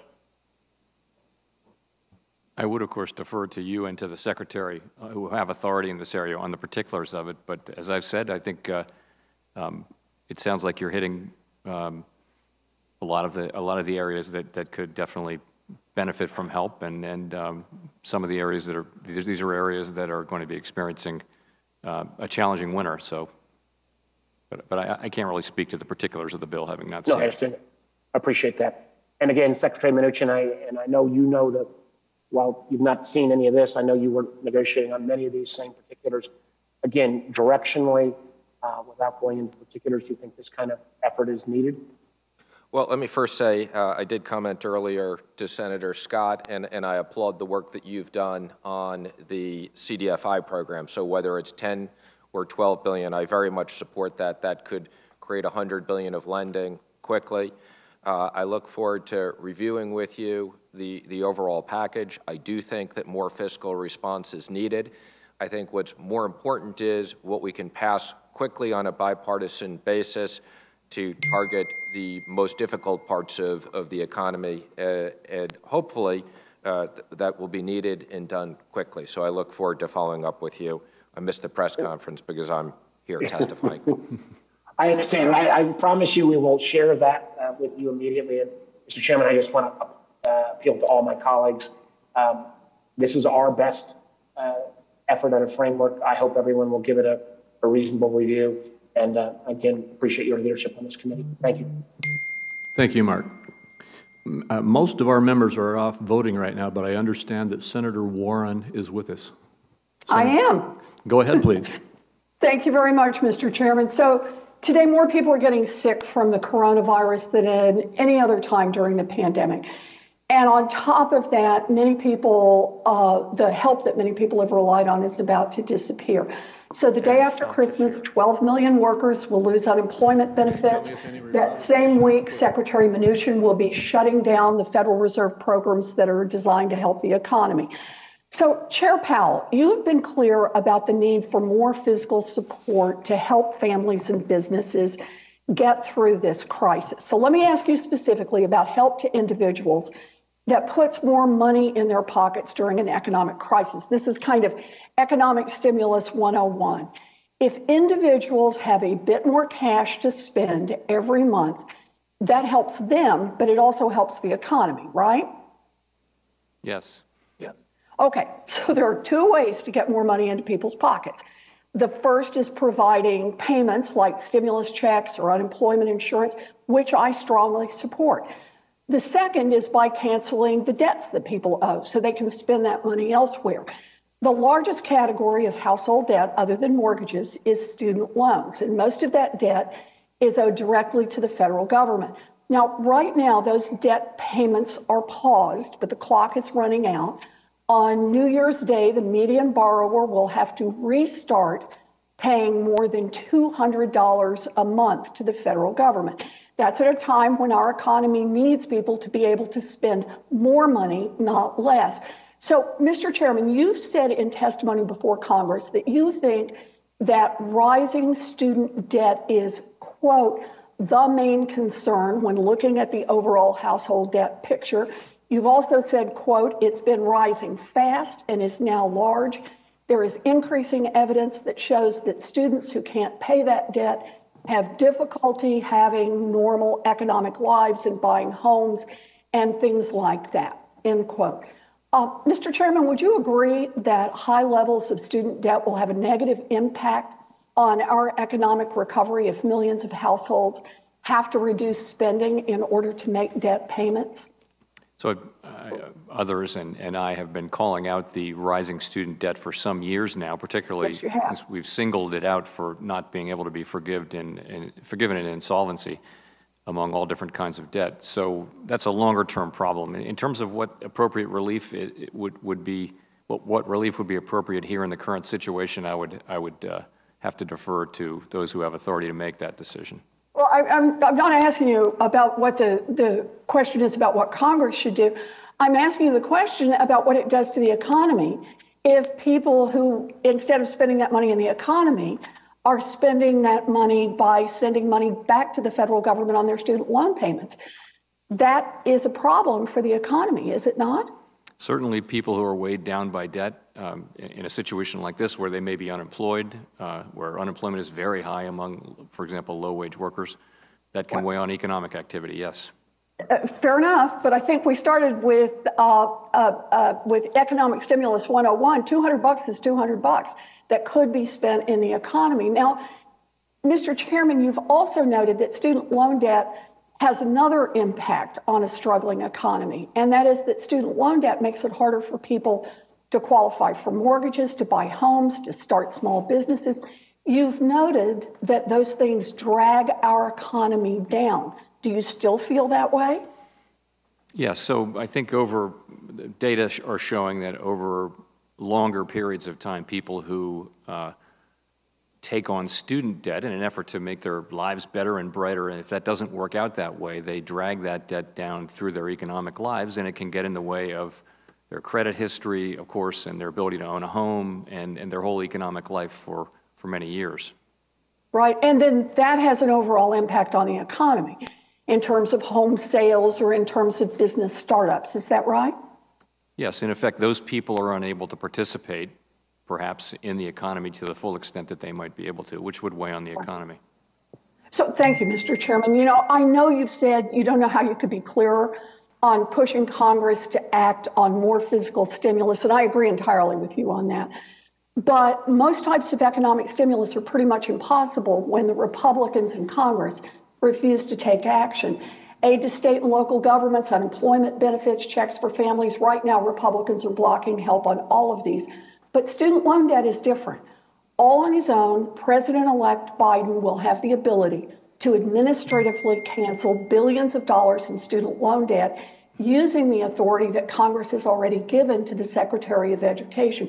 This is the single most effective economic stimulus that is available through executive action. And as you've noted in the past, research shows that canceling student loan debt would boost GDP, create jobs, reduce unemployment, jumpstart small business formation, support the housing market, promote job and economic and geopolitical mobility, and increase the annual incomes of borrowers by about $4,000. So it would also help close the racial wealth gap. It is time to act. Thank you very much. Thank you, Mr. Chairman. Thank you. And next will be Senator Schatz. Thank you, Mr. Chairman. Thank you, Secretary Mnuchin and Chair Powell, for participating in this hearing and for your really extraordinary efforts during this difficult time. The first question is for Secretary Mnuchin. Where are we with negotiations? You've been lead negotiator on behalf of the administration when we were successful and lead negotiator when we were not as successful.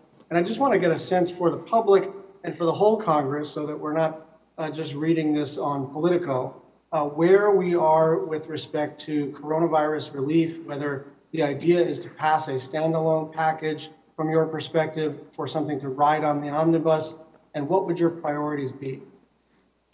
I had a conversation yesterday afternoon, as well as this morning, a follow-up conversation with Mitch McConnell, Kevin McCarthy, myself, and Mark Meadows. I spoke to the President this morning and updated him. We all believe that there should be targeted fiscal response. I would say that my motivation in the Fed facilities was not political. As I said, it was purely legal. But those funds can be reallocated. The PPP money can be reallocated. I would say things like PPP and unemployment that are running out are high on the list. I'll be speaking to Speaker Pelosi this afternoon about the government funding. We obviously did not intend for there to be another CR. Signed the 2-year CAPS deal. We wanted to get funding done, and I'm sure I will speak to her about CARES funding as well. So we support targeted quick relief.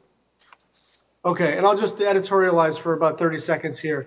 You know, the election is over, and lame ducks are for doing necessary things that we were fighting about previously. That's what a lame duck is for, and especially during a pandemic, that's what a lame duck is for. And so we all need to put our weapons down, and I applaud the efforts of Senators Warner and Collins and Coons and others because we really need to deliver relief, and especially because we need to recognize that if we can't get something done during a lame duck, during a pandemic, that says something about all of us and our unwillingness to find a middle ground.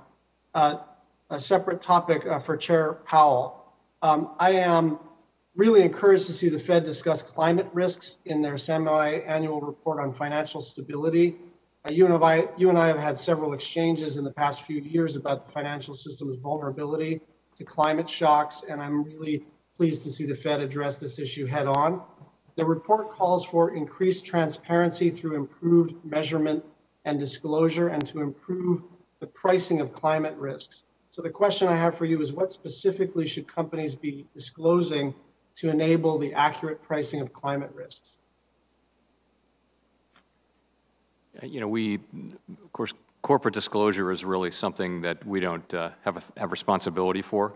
I think what we're talking about is sort of a general idea. At this stage, it's an early stage in trying to understand the implications of climate change for financial stability. And thank you for calling out our box. I thought that the box we put in our financial stability report did a good job of laying out the connections that we do see.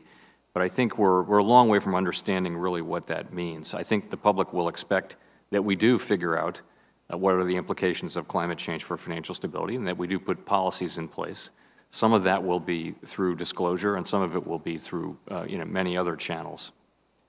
So the Fed staff is actively conducting research on climate-related financial risk.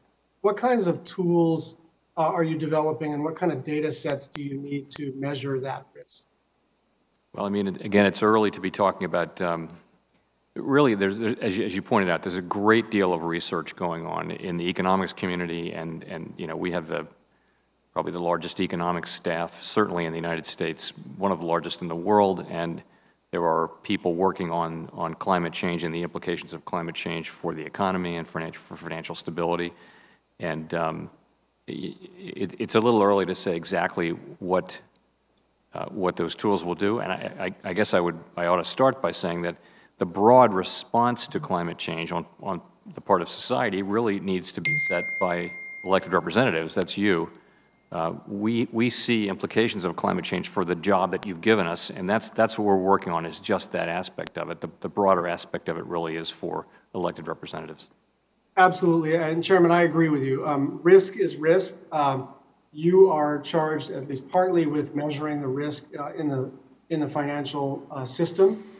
You are not charged with solving climate change. That's the policymaking part of the government. But it is important that you fulfill your statutory mandate to make sure that risk is measured accurately. And one final thought here, I'm not sure it's so much that it's early. I think it's more that this stuff is hard, and I concede that this stuff is difficult, that we want to develop common platforms, we want to develop common tools and data sets so that we do this intelligently and responsibly, but it is not early. It is just that this stuff is difficult to do, and we want to give you the space to do it right, but we can't take several years to develop these tools and data sets. Thank you. Thank you. Senator Kennedy. Thank you, Mr. Chairman. Chairman Powell, has the Federal Reserve done a state-by-state analysis of how much money state governments have received from Congress to bolster their economy, and how much of that money they have left to spend? Senator, I'm confident somewhere in the Federal Reserve System that information does exist. I don't have it close to hand, though. Well, what does that information show? Honestly, I wouldn't be able to. I'd have to get the information in front of me to be able to answer that. Then how do you know state governments need more money?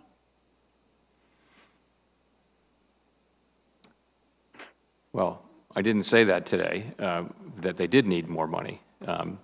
But I would say we do know that at the aggregate level, I can give you some data that I believe is true, and that is that states that have particularly high sort of tourism as part of their economy are feeling this significantly, and they've got much lower tax revenue, so they're feeling that. States that don't really have exposure to travel and leisure may not have had much of an effect at all. So it does vary quite a bit, but there are states, I think Florida, for example, has, I read, has lost something like 11% of its revenue overall. I can't fact check that in real time here, but that's the statistic that I saw. So I think it varies a lot state to state. On November 16th, the Wall Street Journal reported that California recently reported that its tax revenue for this fiscal year is running 19% above projections. Do you disagree with that? I don't have any reason to, no. In the same analysis, the journal reported that personal income tax revenue in October in California was $1 billion, or 16% higher than the previous October, and sales taxes were up 9.2%. Is that consistent with the Fed's information? I honestly don't. I haven't seen any information at the Fed. As I mentioned, I think the bigger fact is that state and local government revenues, tax revenues, have been less affected so far than we thought they would, and there's a lot of research on why that might be. Nonetheless, state and local governments have laid off more than 1 million people, and some states are feeling this. The ones that are more exposed to travel and leisure, the travel and leisure industry, for example, are actually really feeling that pinch. The Federal Reserve, the Wall Street Journal on November 16th also reported that in New York State, overall tax revenue was up 4.3% in September compared to September 2019. A large part of the reason for that is that New York State taxes unemployment benefits. Do you have any reason to disagree with that? No, sir. Okay. The Journal also reported that personal income tax revenue in Connecticut increased 2.9% in September from the previous year. And in the fiscal year that started in July, income tax receipts in Connecticut are running 0.3% ahead of last year, and sales tax revenue is up 5.3%. Do you know if that's accurate or not? I don't. Okay. Do you believe that Congress should appropriate money to states and allow those states to use that money to support their pension systems? I think that's a question for you, sir. Well, I'm asking you though, Mr. Chairman. You've been pretty vocal about, and I'm not being critical. I appreciate the advice, but about the need to pass another coronavirus bill. Do you think we should allow the states to use the money to shore up their retirement systems? I think states provide critical services. I think at least some of them have had significant hits to revenue. I think they've laid off more than 1 million people. They're very big employers, something like, I mean, one of the largest employers in the economy. So I think it's an area that's, I've always said, it's an area where I think it's worth looking at, an area Don't you think that, I'm sure you would agree with this, don't you think, though, that before we appropriate more money, we should actually base the decision on empirical data? Like how much have we given each state? How much have the states spent? How much are they just, how much of that money do they have still just sitting there? Don't you think we ought to approach it as opposed to just using anecdotal evidence? Certainly, I wouldn't recommend you use anecdotal evidence, but really these questions are way off my range. We don't have views or express views on really specific fiscal questions. Try to stay at a high level. Thank you. Thank you, Mr. Chairman. Thank you. Senator Van Hollen.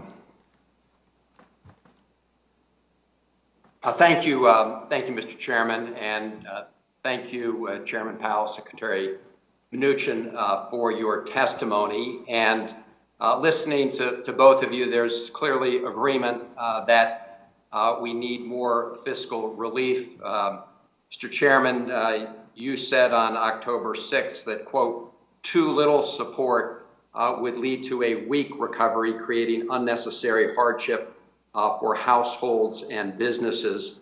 And more recently, as the cases from the pandemic have accelerated, you've said there hasn't been a bigger need for it in a long time, meaning fiscal relief. And President Trump in October tweeted out, go big or go home to Congress.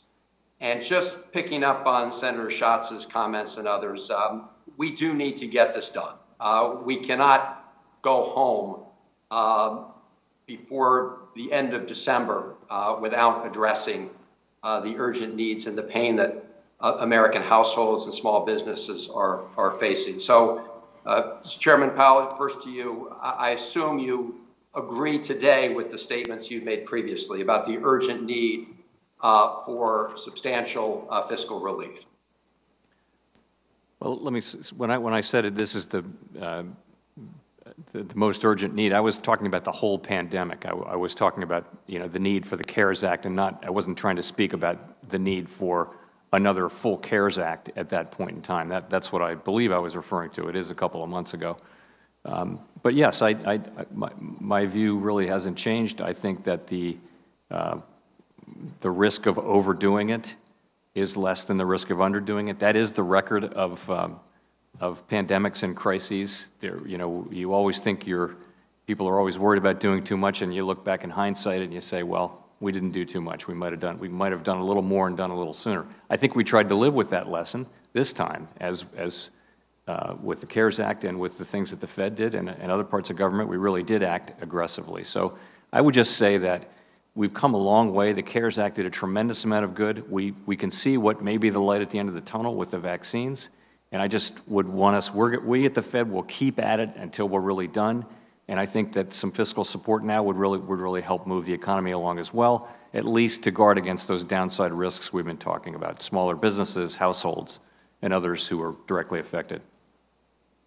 Well, I agree. And with respect to state and local governments, I was listening to your discussion with Senator Kennedy, and I would say 1 million people who've lost their jobs is not anecdotal. That is real. As you pointed out, those are people who no longer have an income and therefore are relying on a safety net until we get everybody back to work. Secretary Mnuchin, again, I quoted President Trump back in October saying to Congress, go big or go home. Just recently, he tweeted again, go big and be focused. Make it big and focused. So do you share the President's view that we continue to need to go big on fiscal relief? I do believe we need more fiscal relief, and I think there's more work to be done. As I said in my testimony, I think fortunately the CARES Act has worked and the numbers are better than they were 2 months ago, but I'd urge Congress to pass something quickly to make sure we get something done in this session. I couldn't agree with you more, and I know that you were engaged for a period of time with Speaker Pelosi and others. What was the Trump administration prepared to do in terms of its top line number at that time? Because the chief of staff to the president was quoted as saying somewhere around $1.2 trillion or more. Is that accurate? Well, I think, as you know, we made lots of proposals along the way. There were different proposals and different components, and as I said earlier, I spoke to Leader McConnell and McCarthy and Meadows this morning and the President, and we will continue to work with Congress to try to get something done quickly. But, Mr. Secretary, you would agree it would be a mistake to allow the emergency pandemic unemployment insurance to expire at the end of the month, right? I do believe that's one of the areas. I think there needs to be some technical fixes, but I do support extending it. I also absolutely support the unspent money in the PPP being authorized to be used immediately. Right. And you also supported, I know, so the President did funding for some state and local government relief. I can tell you, I had a conversation this morning with the general manager of the Washington Metro Transit System. You can read on the front page of the Washington Post Metro section today that they're going to lay off 1,200 people in December, and that their budget for next year, if they don't get any more relief, contemplates another over 2,000 people. So I hope we will all recognize that we've got to do something. There seems to be a lot of running room between the two positions that have been outlined, and I just think it would be shameful if the Congress goes home and the administration, if we're not able to do this before the end of the month. So thank you, Mr. Chairman. Thank you. Senator Jones. Thank you, Mr. Chairman, and thank you to both of our witnesses for your service. Secretary Mnuchin, you and I haven't had as much personal interaction, but I want to tell you how much I appreciate your service in some difficult times over the last 2 or 3 years. Chairman Powell, thank you very much for allowing me to get to know you, for the work we had. I so much appreciated the fact that even though your nomination was going to sail through the United States Senate, you still made a point of coming to visit with me as soon as I got sworn in January of 2018 to get to know me and to understand the office and my work on the banking committee. So thank you for that. I'd like to kind of revisit something that I have talked about on many occasions, and that's the racial inequalities that we witness in this country. As the nation kind of grapples with the racial inequality we've seen, the Federal Reserve's recent survey of consumer finance kind of caught my eye, highlights longstanding substantial wealth disparities between families in different racial and ethnic groups.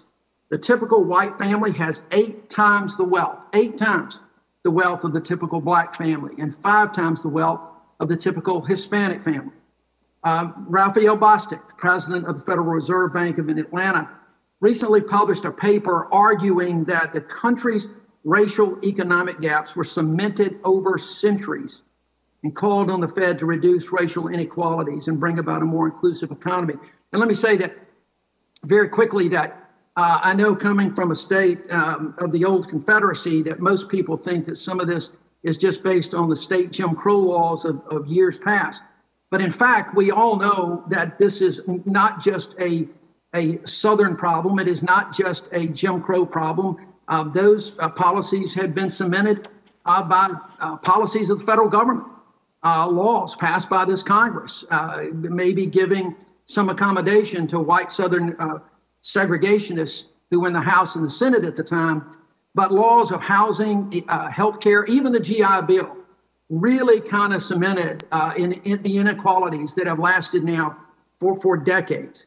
So initially to you, Chairman Powell, as we go forward, I don't want to look back right now. I want to look forward because as we're coming out of this pandemic, we've got some real opportunities, I believe, to address these inequalities in healthcare and the economy in so many areas. So what can the Fed do as we come out of this economy? What strategies would you recommend to kind of address the inequality we see in the economy, whether it's minority businesses or individuals? So these are long-standing inequalities over a very long period of time, and there's a real concern that we have at the Fed that the pandemic will make that worse because, of course, minorities are much represented in these service industry jobs that were so heavily affected by the pandemic. So there's a concern that things will get worse. And the last couple of years were very encouraging because as the longest expansion in our recorded history continued, we actually saw the racial unemployment gap diminishing to its lowest level since we began measuring it. And so it's really disappointing to see that. So what can we do going forward? The most important thing we can do at the Fed, I think, is to take seriously the job of achieving maximum employment. And we've now changed our operating framework to acknowledge that maximum employment is a broad and inclusive goal. And by that we mean that we're going to look at various different measures of labor market conditions, including minority unemployment rates, frankly, and minority participation, labor force participation rates, and wages and things like that. We're going to look at all of those things as we try to achieve our maximum employment goal. The last thing I'll say is I think we also enforce fair lending laws in our Division of Consumer and Community Affairs. We need to continue to do that rigorously. Ultimately, though, we will do whatever we can with our tools, but really it's going to take a broader attack on these problems than just the Fed alone can mount. Thank you, Mr. Chairman. Secretary Mnuchin, I got just a few minutes left. Any advice that you would give, a few seconds left actually, any advice that you would give to the incoming administration or the incoming Congress about how to address these from an economic standpoint? Well, as I've mentioned earlier, I do think the CDFI investments are something that can be done quickly that will particularly help minority and underserved communities. All right. Thank you, Mr. Secretary. Mr. Chairman, if you would bear with me just a couple more seconds, I wanted to express my appreciation to you and the ranking member and to all the members on the committee for the work that we've had together over the last 3 years. It's been remarkable to work with you, to watch the two of you work, but also the work that I've done with other members on the committee on both sides of the aisle. It has been an honor and a privilege to work with the entire committee. I hope that as you, Mr. Chairman, move over to another committee and assume additional duties that Chairman Toomey or Ranking Member Toomey, as the case may be, we don't know yet, will carry on the work of this committee. I have really enjoyed my time with you over the last 3 years, so thank you both very much. Thank you, Senator Jones. Senator Tillis.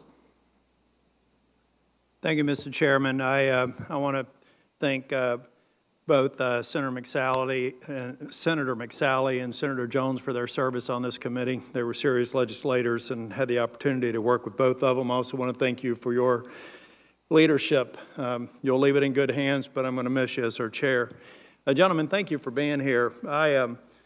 As I heard the discussions, I had to go vote. I'm sorry I wasn't here for the whole of the hearing, but I remember vividly back in March when we were negotiating with Senator Secretary Mnuchin and members of the Senate working together.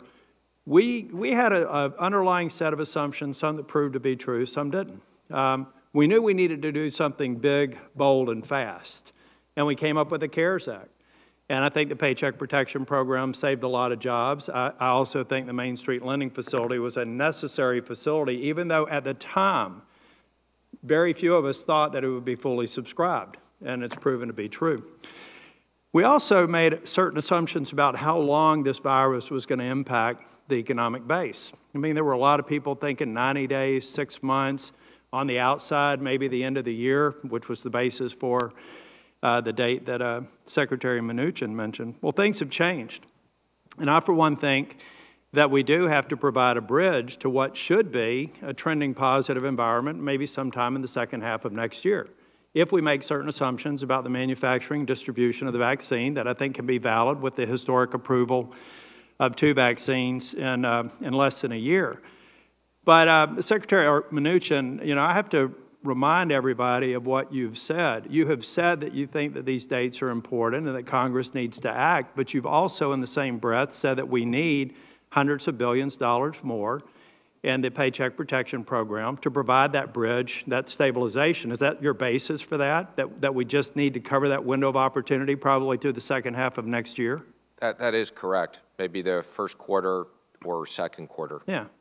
And Chairman Powell, I think you feel the same way. I don't think that we're necessarily talking about something on the scale of either the first CARES Act or the HEROES Act, but something that does provide some of the fundamentals for the businesses, and I think that they do need to be grants, not loans.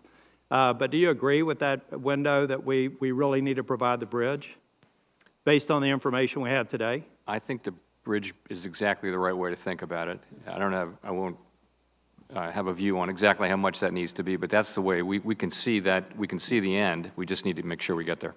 Yeah, one thing, and Chairman Powell, this may be for you, of the 10 million jobs that are still outstanding, has there been any analysis on the length of time that they're likely?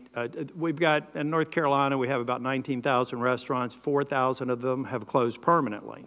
So there's a structural element of unemployment to where even when the economy comes raging back, the job creators are not going to come back in time to see that pickup, say, even in the second half. So do we have any analysis on the amount of unemployment that if we provide additional stabilization funds, if we see the trending in the right direction with the vaccine, what is our structural deficit for that remaining unemployment? Or how much of that is structural long-term versus likely to bounce back as the economy bounces back because the jobs are there as the business reopens and expands? So that really is the big question we've been asking ourselves, and you have to make a lot of assumptions to have an answer about that. It really is, what does the post-pandemic economy look like? And I think the faster we get there, the sooner the vaccines arrive, et cetera, then the smaller that number of people who are structurally unemployed will be. And there are various numbers. We'll be happy to share something with you, with your office if you'd like. Yeah, in my closing time, number one, I just want to thank y'all for the extraordinary leadership and the job. I want to thank the banking industry for actually being a partner that helped us make the Paycheck Protection Program a success. I believe that we have to look at programs to take a look at the first in, last out industries. We've talked about a lot of them: restaurants, live performances, motor coaches, transportation.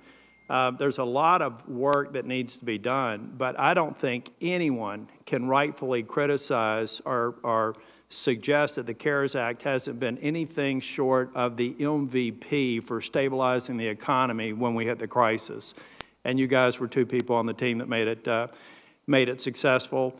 I don't believe that we should be asking Secretary Mnuchin to do Congress's job. If Congress is serious about funding paycheck protection, if they're serious about stabilizing the economy, then get serious about passing a follow-up to the CARES Act.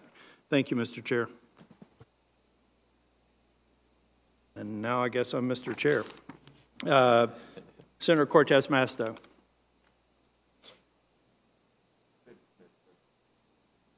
Senator Smith. Well, thank you, Mr. Chair, and hello, everyone. First, I just want to say it does my heart good to see my colleague, Senator Doug Jones, who I'm used to sitting next to on the Banking Committee. And Doug, I just want to thank you so much for your service, and we are going to miss you. And thanks also, of course, to Senator McSally. And I know that the chair isn't here, but I want to also thank Chair Crapo for his leadership. He has been nothing but welcoming to me, and I think, though as Ranking Member Brown said, we don't always agree. I always feel that there is a way for us to work together, which is so important. I want to just start by saying I want to add my voice to the many voices on this committee today who have said that it's really important that we get something done to help families and small businesses that have been really struggling through this pandemic. You know, we've got to get something done. And I also agree that we shouldn't make perfect be the enemy of the good here. That is what I am hearing in Minnesota. And I have to say, I have never worked any place where I heard more people talking more loudly about the need for action with less action happening. I haven't had a chance to see what our colleagues, bipartisan group, have put together yet this morning, but I'm encouraged by that and hope that that will take us somewhere. And I might ask my Republican colleagues to bring this up with Senator McConnell when you all have lunch together in a couple of minutes, because there's a great need for action here.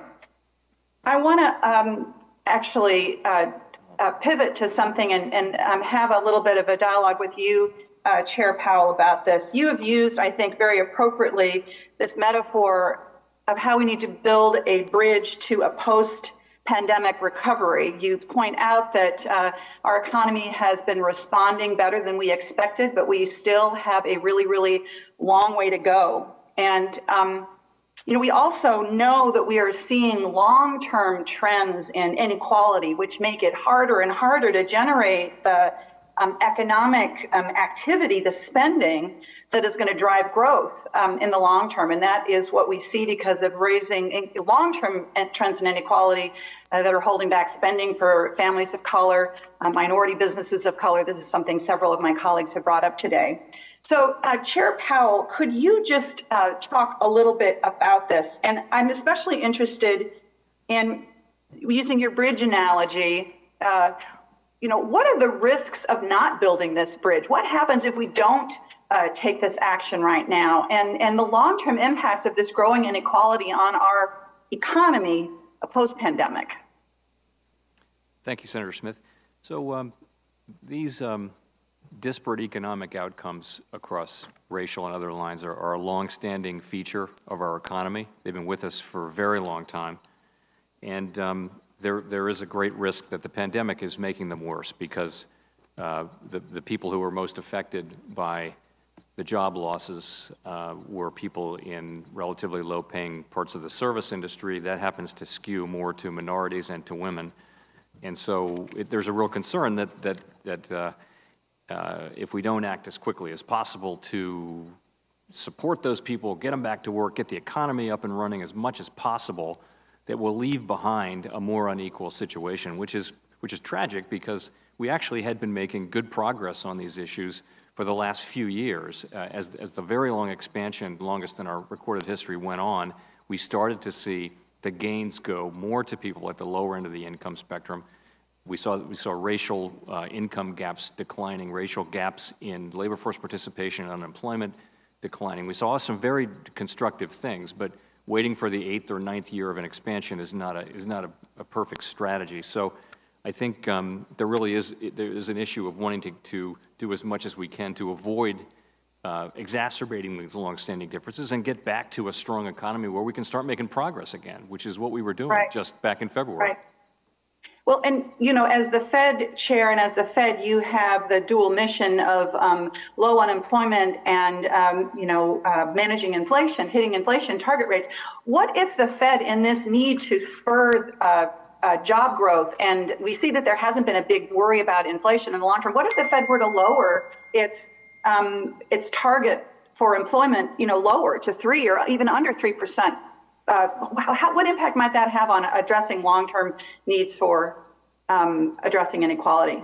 So actually, we've made a change in our operating framework, which I think addresses that directly, and that is, while we're going to have an estimate of the natural rate of unemployment, we're not going to act on that, even if unemployment goes below that, unless we see inflation or some other problematic thing that seems to be linked to where our rates are. So we're not going to preemptively raise rates until we see actual inflation now as a consequence of low unemployment. And I think that's a lesson that we learned during the last expansion when we saw very low, 50-year lows in unemployment with really no and very high participation, really a strong labor market as we've seen in my lifetime, without inflation acting in a way that was concerning.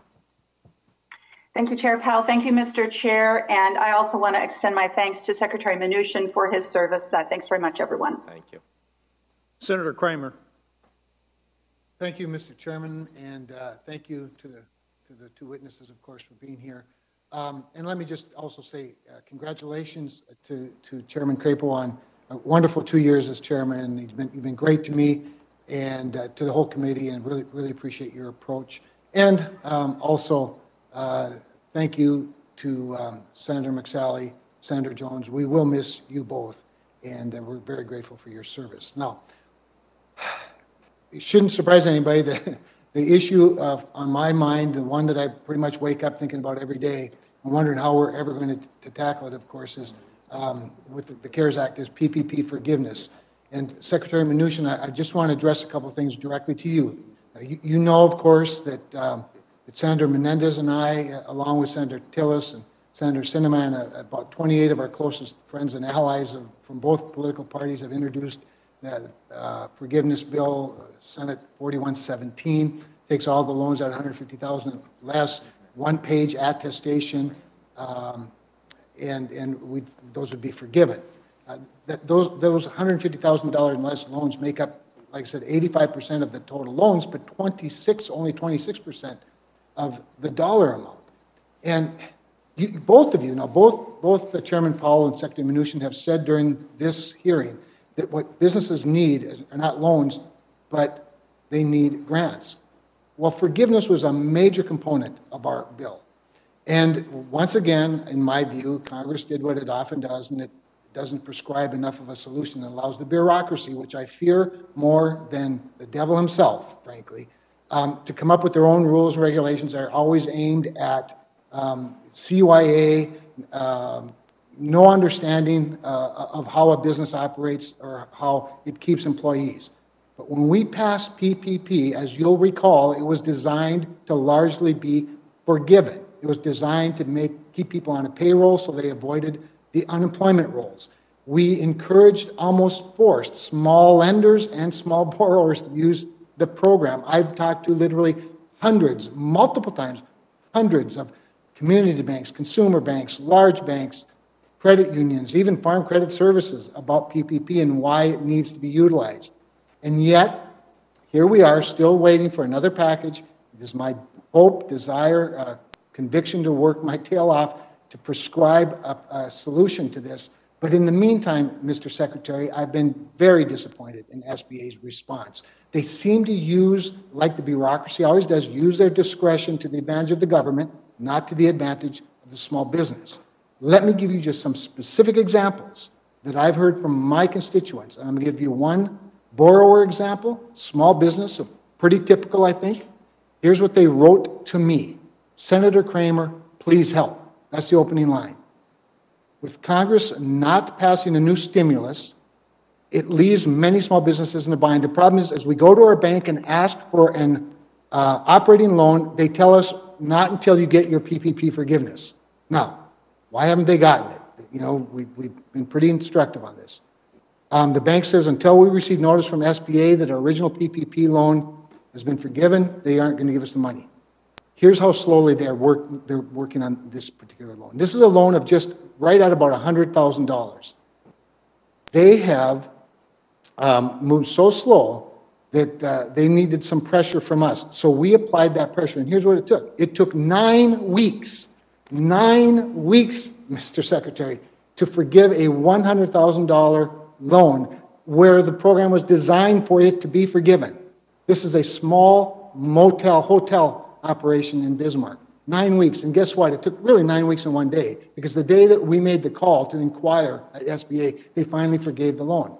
Now, this is just one example out of hundreds, maybe even thousands of them. Here's one from a lender, before I let you answer.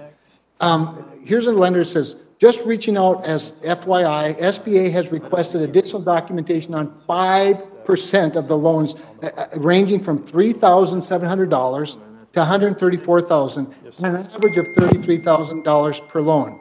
It's a waste of time. So the bureaucracy, again, always does what the bureaucracy is going to do. Mr. Secretary, this is very disappointing. This is very disappointing to people who didn't even want to take loans. They could have laid all of these people off. They could have gotten that very generous unemployment extension program, but they trusted us. And SBA did what we just know the bureaucracy is always going to do. They've extended the time. They've asked for more documentation. They've put more demands on them. The cost to comply is now $2,000 per borrower, and it amounts to billions of dollars. Obviously, my time is up. I'd love to hear more from you. I've got lots more to say about it, but we've got to do better than this, Mr. Secretary. I agree with you. We need to do better, and we support legislation to help forgiveness. But in the meantime, use your discretion. Please use the flexibility that the agency has, and tell the bureaucracy to stop being such a bureaucracy. There's a big disconnect between the bureaucrat and the business, and the billionaires in the business. We need small businesses to thrive. Thank you, Senator Cortez Masto. Thank you. Gentlemen, thank you. It's great to see you again. So appreciate you being here. Let me jump right into it. As you know, I talk to you about this all the time. I come from Nevada. The hospitality and leisure industry has been so hard hit. Nevada's unemployment rate now is more than 12%. We know that more than 175,000 people continue to claim unemployment insurance. Just the statistics from the American Hotel and Lodging Association that nearly 70% of hotels may close by the end of this year if they do not receive additional government funding. And I will tell you, in Las Vegas and Reno, employment in our hospitality and leisure sector is down nearly 25% and 14% respectively. So let me start there with both of you. Secretary Mnuchin, what is the administration or what are you advocating moving forward that we should do to address the impact that we are seeing on our leisure and hospitality industry? Well, specifically, and I agree with you, that this industry has been devastated. I believe that the PPP could immediately help people. I think that the airlines have also been devastated, so we support additional relief for the airlines, but hotels, small businesses, entertainment, all of these companies could access the PPP. Well, let me jump back there, because when I talk about hospitality and leisure, I'm talking about restaurants, I'm talking about live events, and if they're accessing the PPP, they're not looking for loans, and I think you've said it earlier, it's not the loans that help, it's the grants, isn't that correct? Shouldn't we be looking at providing them more opportunities for grants than loans that they have to pay back? Well, the PPP, if it's used correctly, is a grant. So it's a loan that should get forgiven without the bureaucracy. But yes, the PPP is effectively a grant, and that's what they need, not more loans. Yeah, effectively it is. But as we've heard, there's challenges with it and ensuring, and I think the confusion even for these businesses is whether that will turn from a loan into a grant is still questionable for many of them. And that's why we're seeing the concerns that we see for so many not even applying. Let me ask Chairman Powell. I know you and I have had this conversation. Again, do you believe that the hospitality and leisure industry needs another stimulus package, like a comprehensive package for relief to sustain this industry? I would agree that the industry has really been devastated. And the two things it needs is for the pandemic to be over, which we really can't do. And it needs grants, which we also can't do. Our loan programs are really not, you can't overgeneralize, but for most people in that, most businesses in that industry, really what they need is more fiscal support. That's right. And so let me jump back then to another conversation that I've heard is state and local governments. Let me just reassure, gentlemen, you that the states and local governments need an additional relief. My state does, in the state of Nevada, for the very reasons that I'm talking about. We have a budget hole of over $1 billion, but that's just not Nevada. That's all of the states. There's bipartisan support that I have seen, and as most recently as September of this year from the National Governors Association, bipartisan support for additional relief for state and local governments for the very reasons that we're talking about.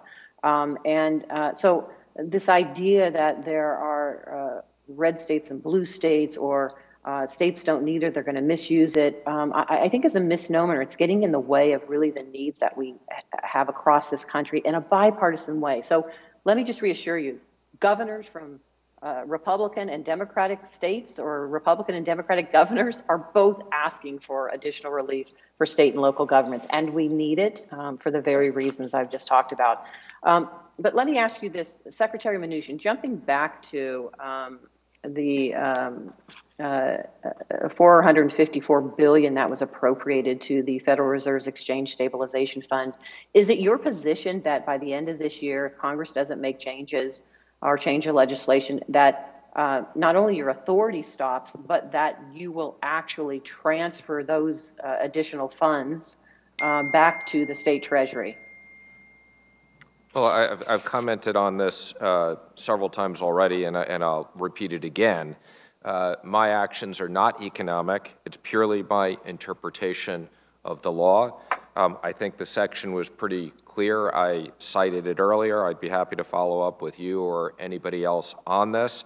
And as regards to when the money comes back, it's fully prescribed within the law what happens to the money. So there's no discretion on my part.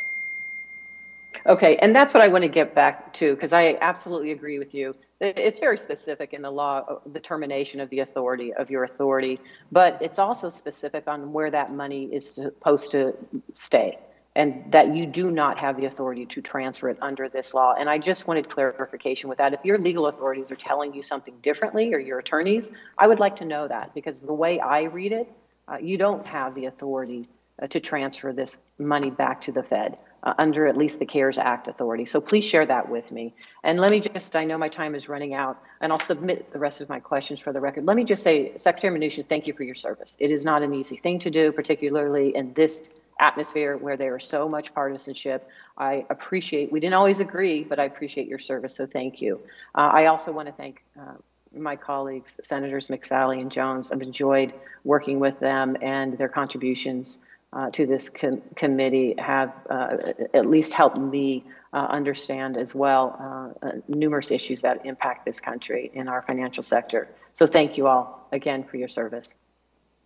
Thank you. Thank you. And our final senator who will be by telephone is Senator Sinema.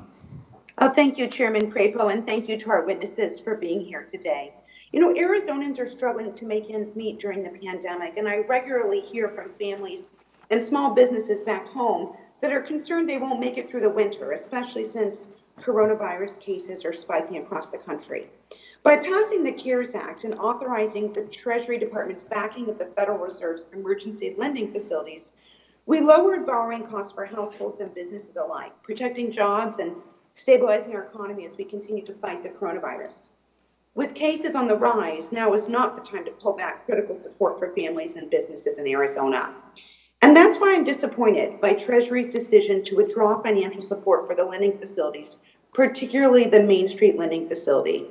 It moves us in the wrong direction and puts relief further out of reach for people that desperately need it.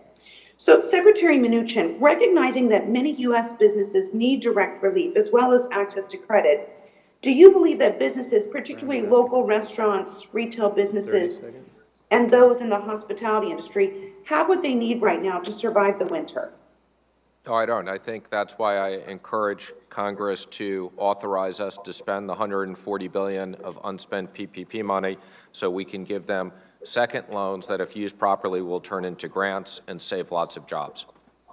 Well, this is an area where we agree, Secretary Mnuchin. I also think that those dollars should be released and used by businesses around the country. I do hear from business leaders across the state, though, that we need to expand and improve, not retreat, the lending facilities. And so I'm hearing from folks at home that many small and mid-sized businesses in Arizona won't make it without additional relief. And if they can't get direct relief, they should at least get access to credit. I think they should have both. And of course, this isn't just about the businesses. This is about the small business owners and the workers and their households. There's a lot of stake here, and families, jobs, and their homes hang in the balance. You know, back home in Arizona, most people don't think that Washington cares very much about what happens to them. And my concern is that decisions to end the Main Street lending facility, where things are getting caught up in partisanship and procedure, and people are losing sight of the end result, it makes me think that folks in Arizona might be right to have given up on Washington. Now, Secretary Mnuchin, if you could just briefly respond to my question about the Main Street lending facility. We agree on funding for PPP, but I'd like to hear your thoughts about the Main Street lending facility and why you think that this should be eliminated or ended for mid-sized businesses in Arizona and throughout the country. Well, again, my reason of why it should be ended is because there's a December 31st termination date in the law. I think it's very clear. I've already cited the section. I have it with me. I won't go through it again. I'd be happy to send it to you. Congress can extend it. I personally think that idle loans out of the SBA are more effective. One of the problems with the Main Street facility was that a lot of those small companies that are doing well had access to banks, and the companies that didn't fit the program. But again, it was not a judgment on my part. It was merely following what the law prescribes. Now, Secretary, I know that Senator Cortez Masto asked to see the legal reasoning for your decision to end. I'd like to see that as well. You know, we have known about some concerns around the Main Street lending facility for months. And in our last time together, I lamented the fact that I believe that Treasury and Fed jointly set these terms too stringently and that many businesses in Arizona were unable to take advantage of them. So I'd like to reiterate that I believe that the program should be continued and that eligibility should be expanded for the facility and the term sheet should be changed so we can help more businesses in need. Now, Chairman Powell, I've seen your take on this, and I know that you and Secretary Mnuchin don't agree on the extension of the Main Street lending facility. Do you think that households and businesses will risk having lower or higher borrowing costs because of the end of the Main Street lending facility? Actually, it's a little more complicated than that. The Congress gave the Secretary sole authority over the CARES Act funding. We play no role in that, and that's in distinction to the 13th facilities, which we designed together because we both have to approve. And the Secretary made that, reads the law as he said, and really his voice is the authoritative one on that, and we accept that. We accept that reading of the law. So our point really was that other central banks and any central banker would tell you that it's premature to be pulling back support for the economy. And the Secretary did indicate in his letter, and it's true, that we can either reestablish facilities or institute new facilities, and we can even have exchange stabilization fund backing for that, provided the legal requirements are met. I hope that's responsive to your question. It is, thank you. I see that my time has expired, Mr. Chairman. I do have a couple further questions, but I'll submit those for the record. Thank you. Thank you, Senator Sinema. That concludes the questions. Senator Brown has asked for a little bit of time for closing remarks, and Senator Brown. Thank you, Mr. Chair, and thanks again for your service on this committee. Mr. Chairman, Republicans told us today the only thing we set out to do is to stabilize the markets, and we've achieved those goals so we can end support to the facilities. Look around us. That's not the reality we're facing in our states. People are dying in larger numbers than ever before from this virus.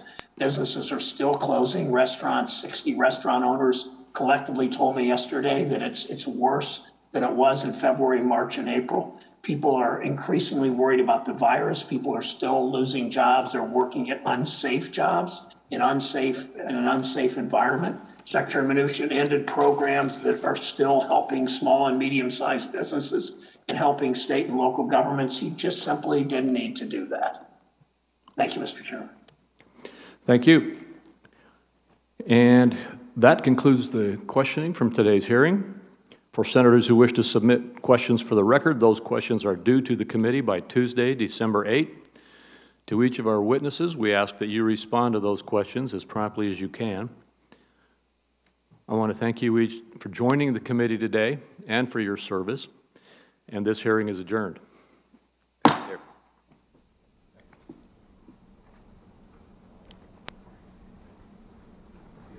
Nice to see you.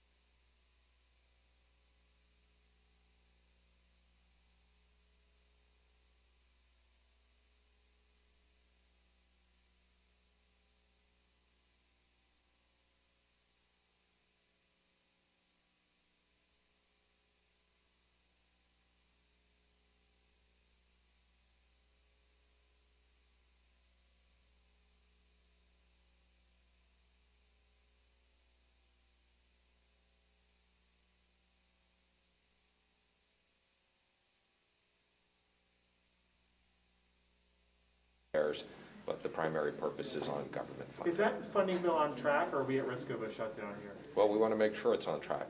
So the President wants to make sure there's not a shutdown, and our first choice is not to do a CR. It is to get appropriations passed. What do you think of this Senate gang rollout, the legislation they're working on? You mean what they did earlier today? Because I've been in testifying all morning. I haven't had an opportunity to review it, but I'll be doing it when I go back to the office. I appreciate that there is some bipartisan support. Any thoughts on Janet Yellen as possible successor?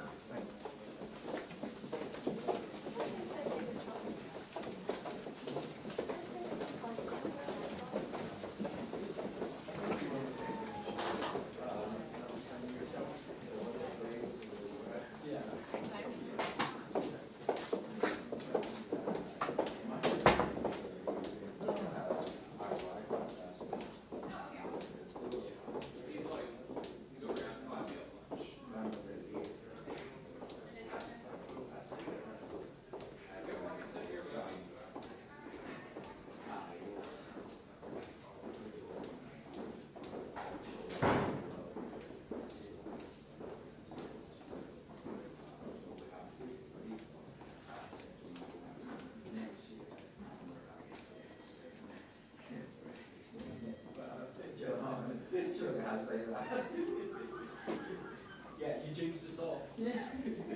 All right, we'll see. Anything you need to know? Are you okay? I think we're good. You guys haven't moved. See ya.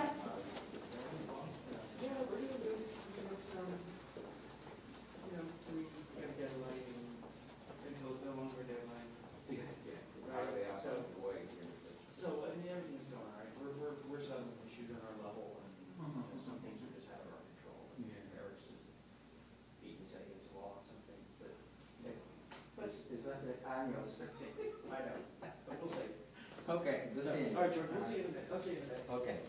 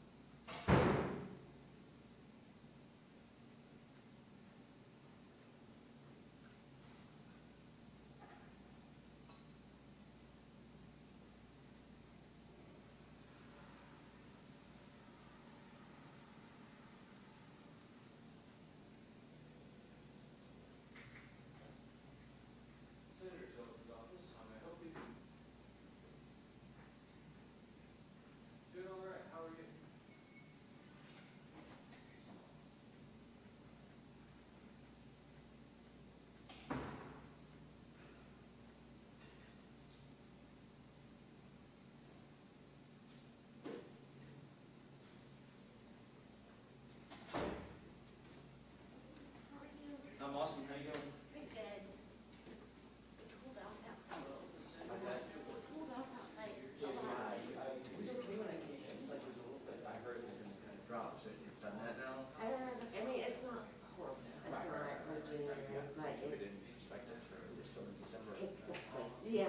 So, It's too many husbands in this moment. So when we come in, it's good. all right. But still okay to go diving in. Yeah, I know. I gotta get back into. I haven't ran in over a week. Yeah. Just because we're in the middle of conference and it's just been. Sometimes you don't have time. I know. But I gotta get, once we get through this, I gotta get back into. Yeah. Because my record was I was doing really good there for a bit. Well, but sometimes you just don't have that at the end of the day. Or it's dark, or Yeah. it's something. I know. Sometimes life just gets in the way. I know, but it's also once you get a couple days of not going, Yeah. then it's kind of like, all right, so it's a matter of, you gotta do it one time. Yeah. And then it'll be like boom, boom, boom, boom. Yes, then you'll When you're back in your I gotta get out there one time soon. Maybe this week I'll try to get out there like at least one day. Well, it's good, like, then sweatpants and a t-shirt and a long sleeve t-shirt. Right. To go get running, which is great. Hey, how are you doing?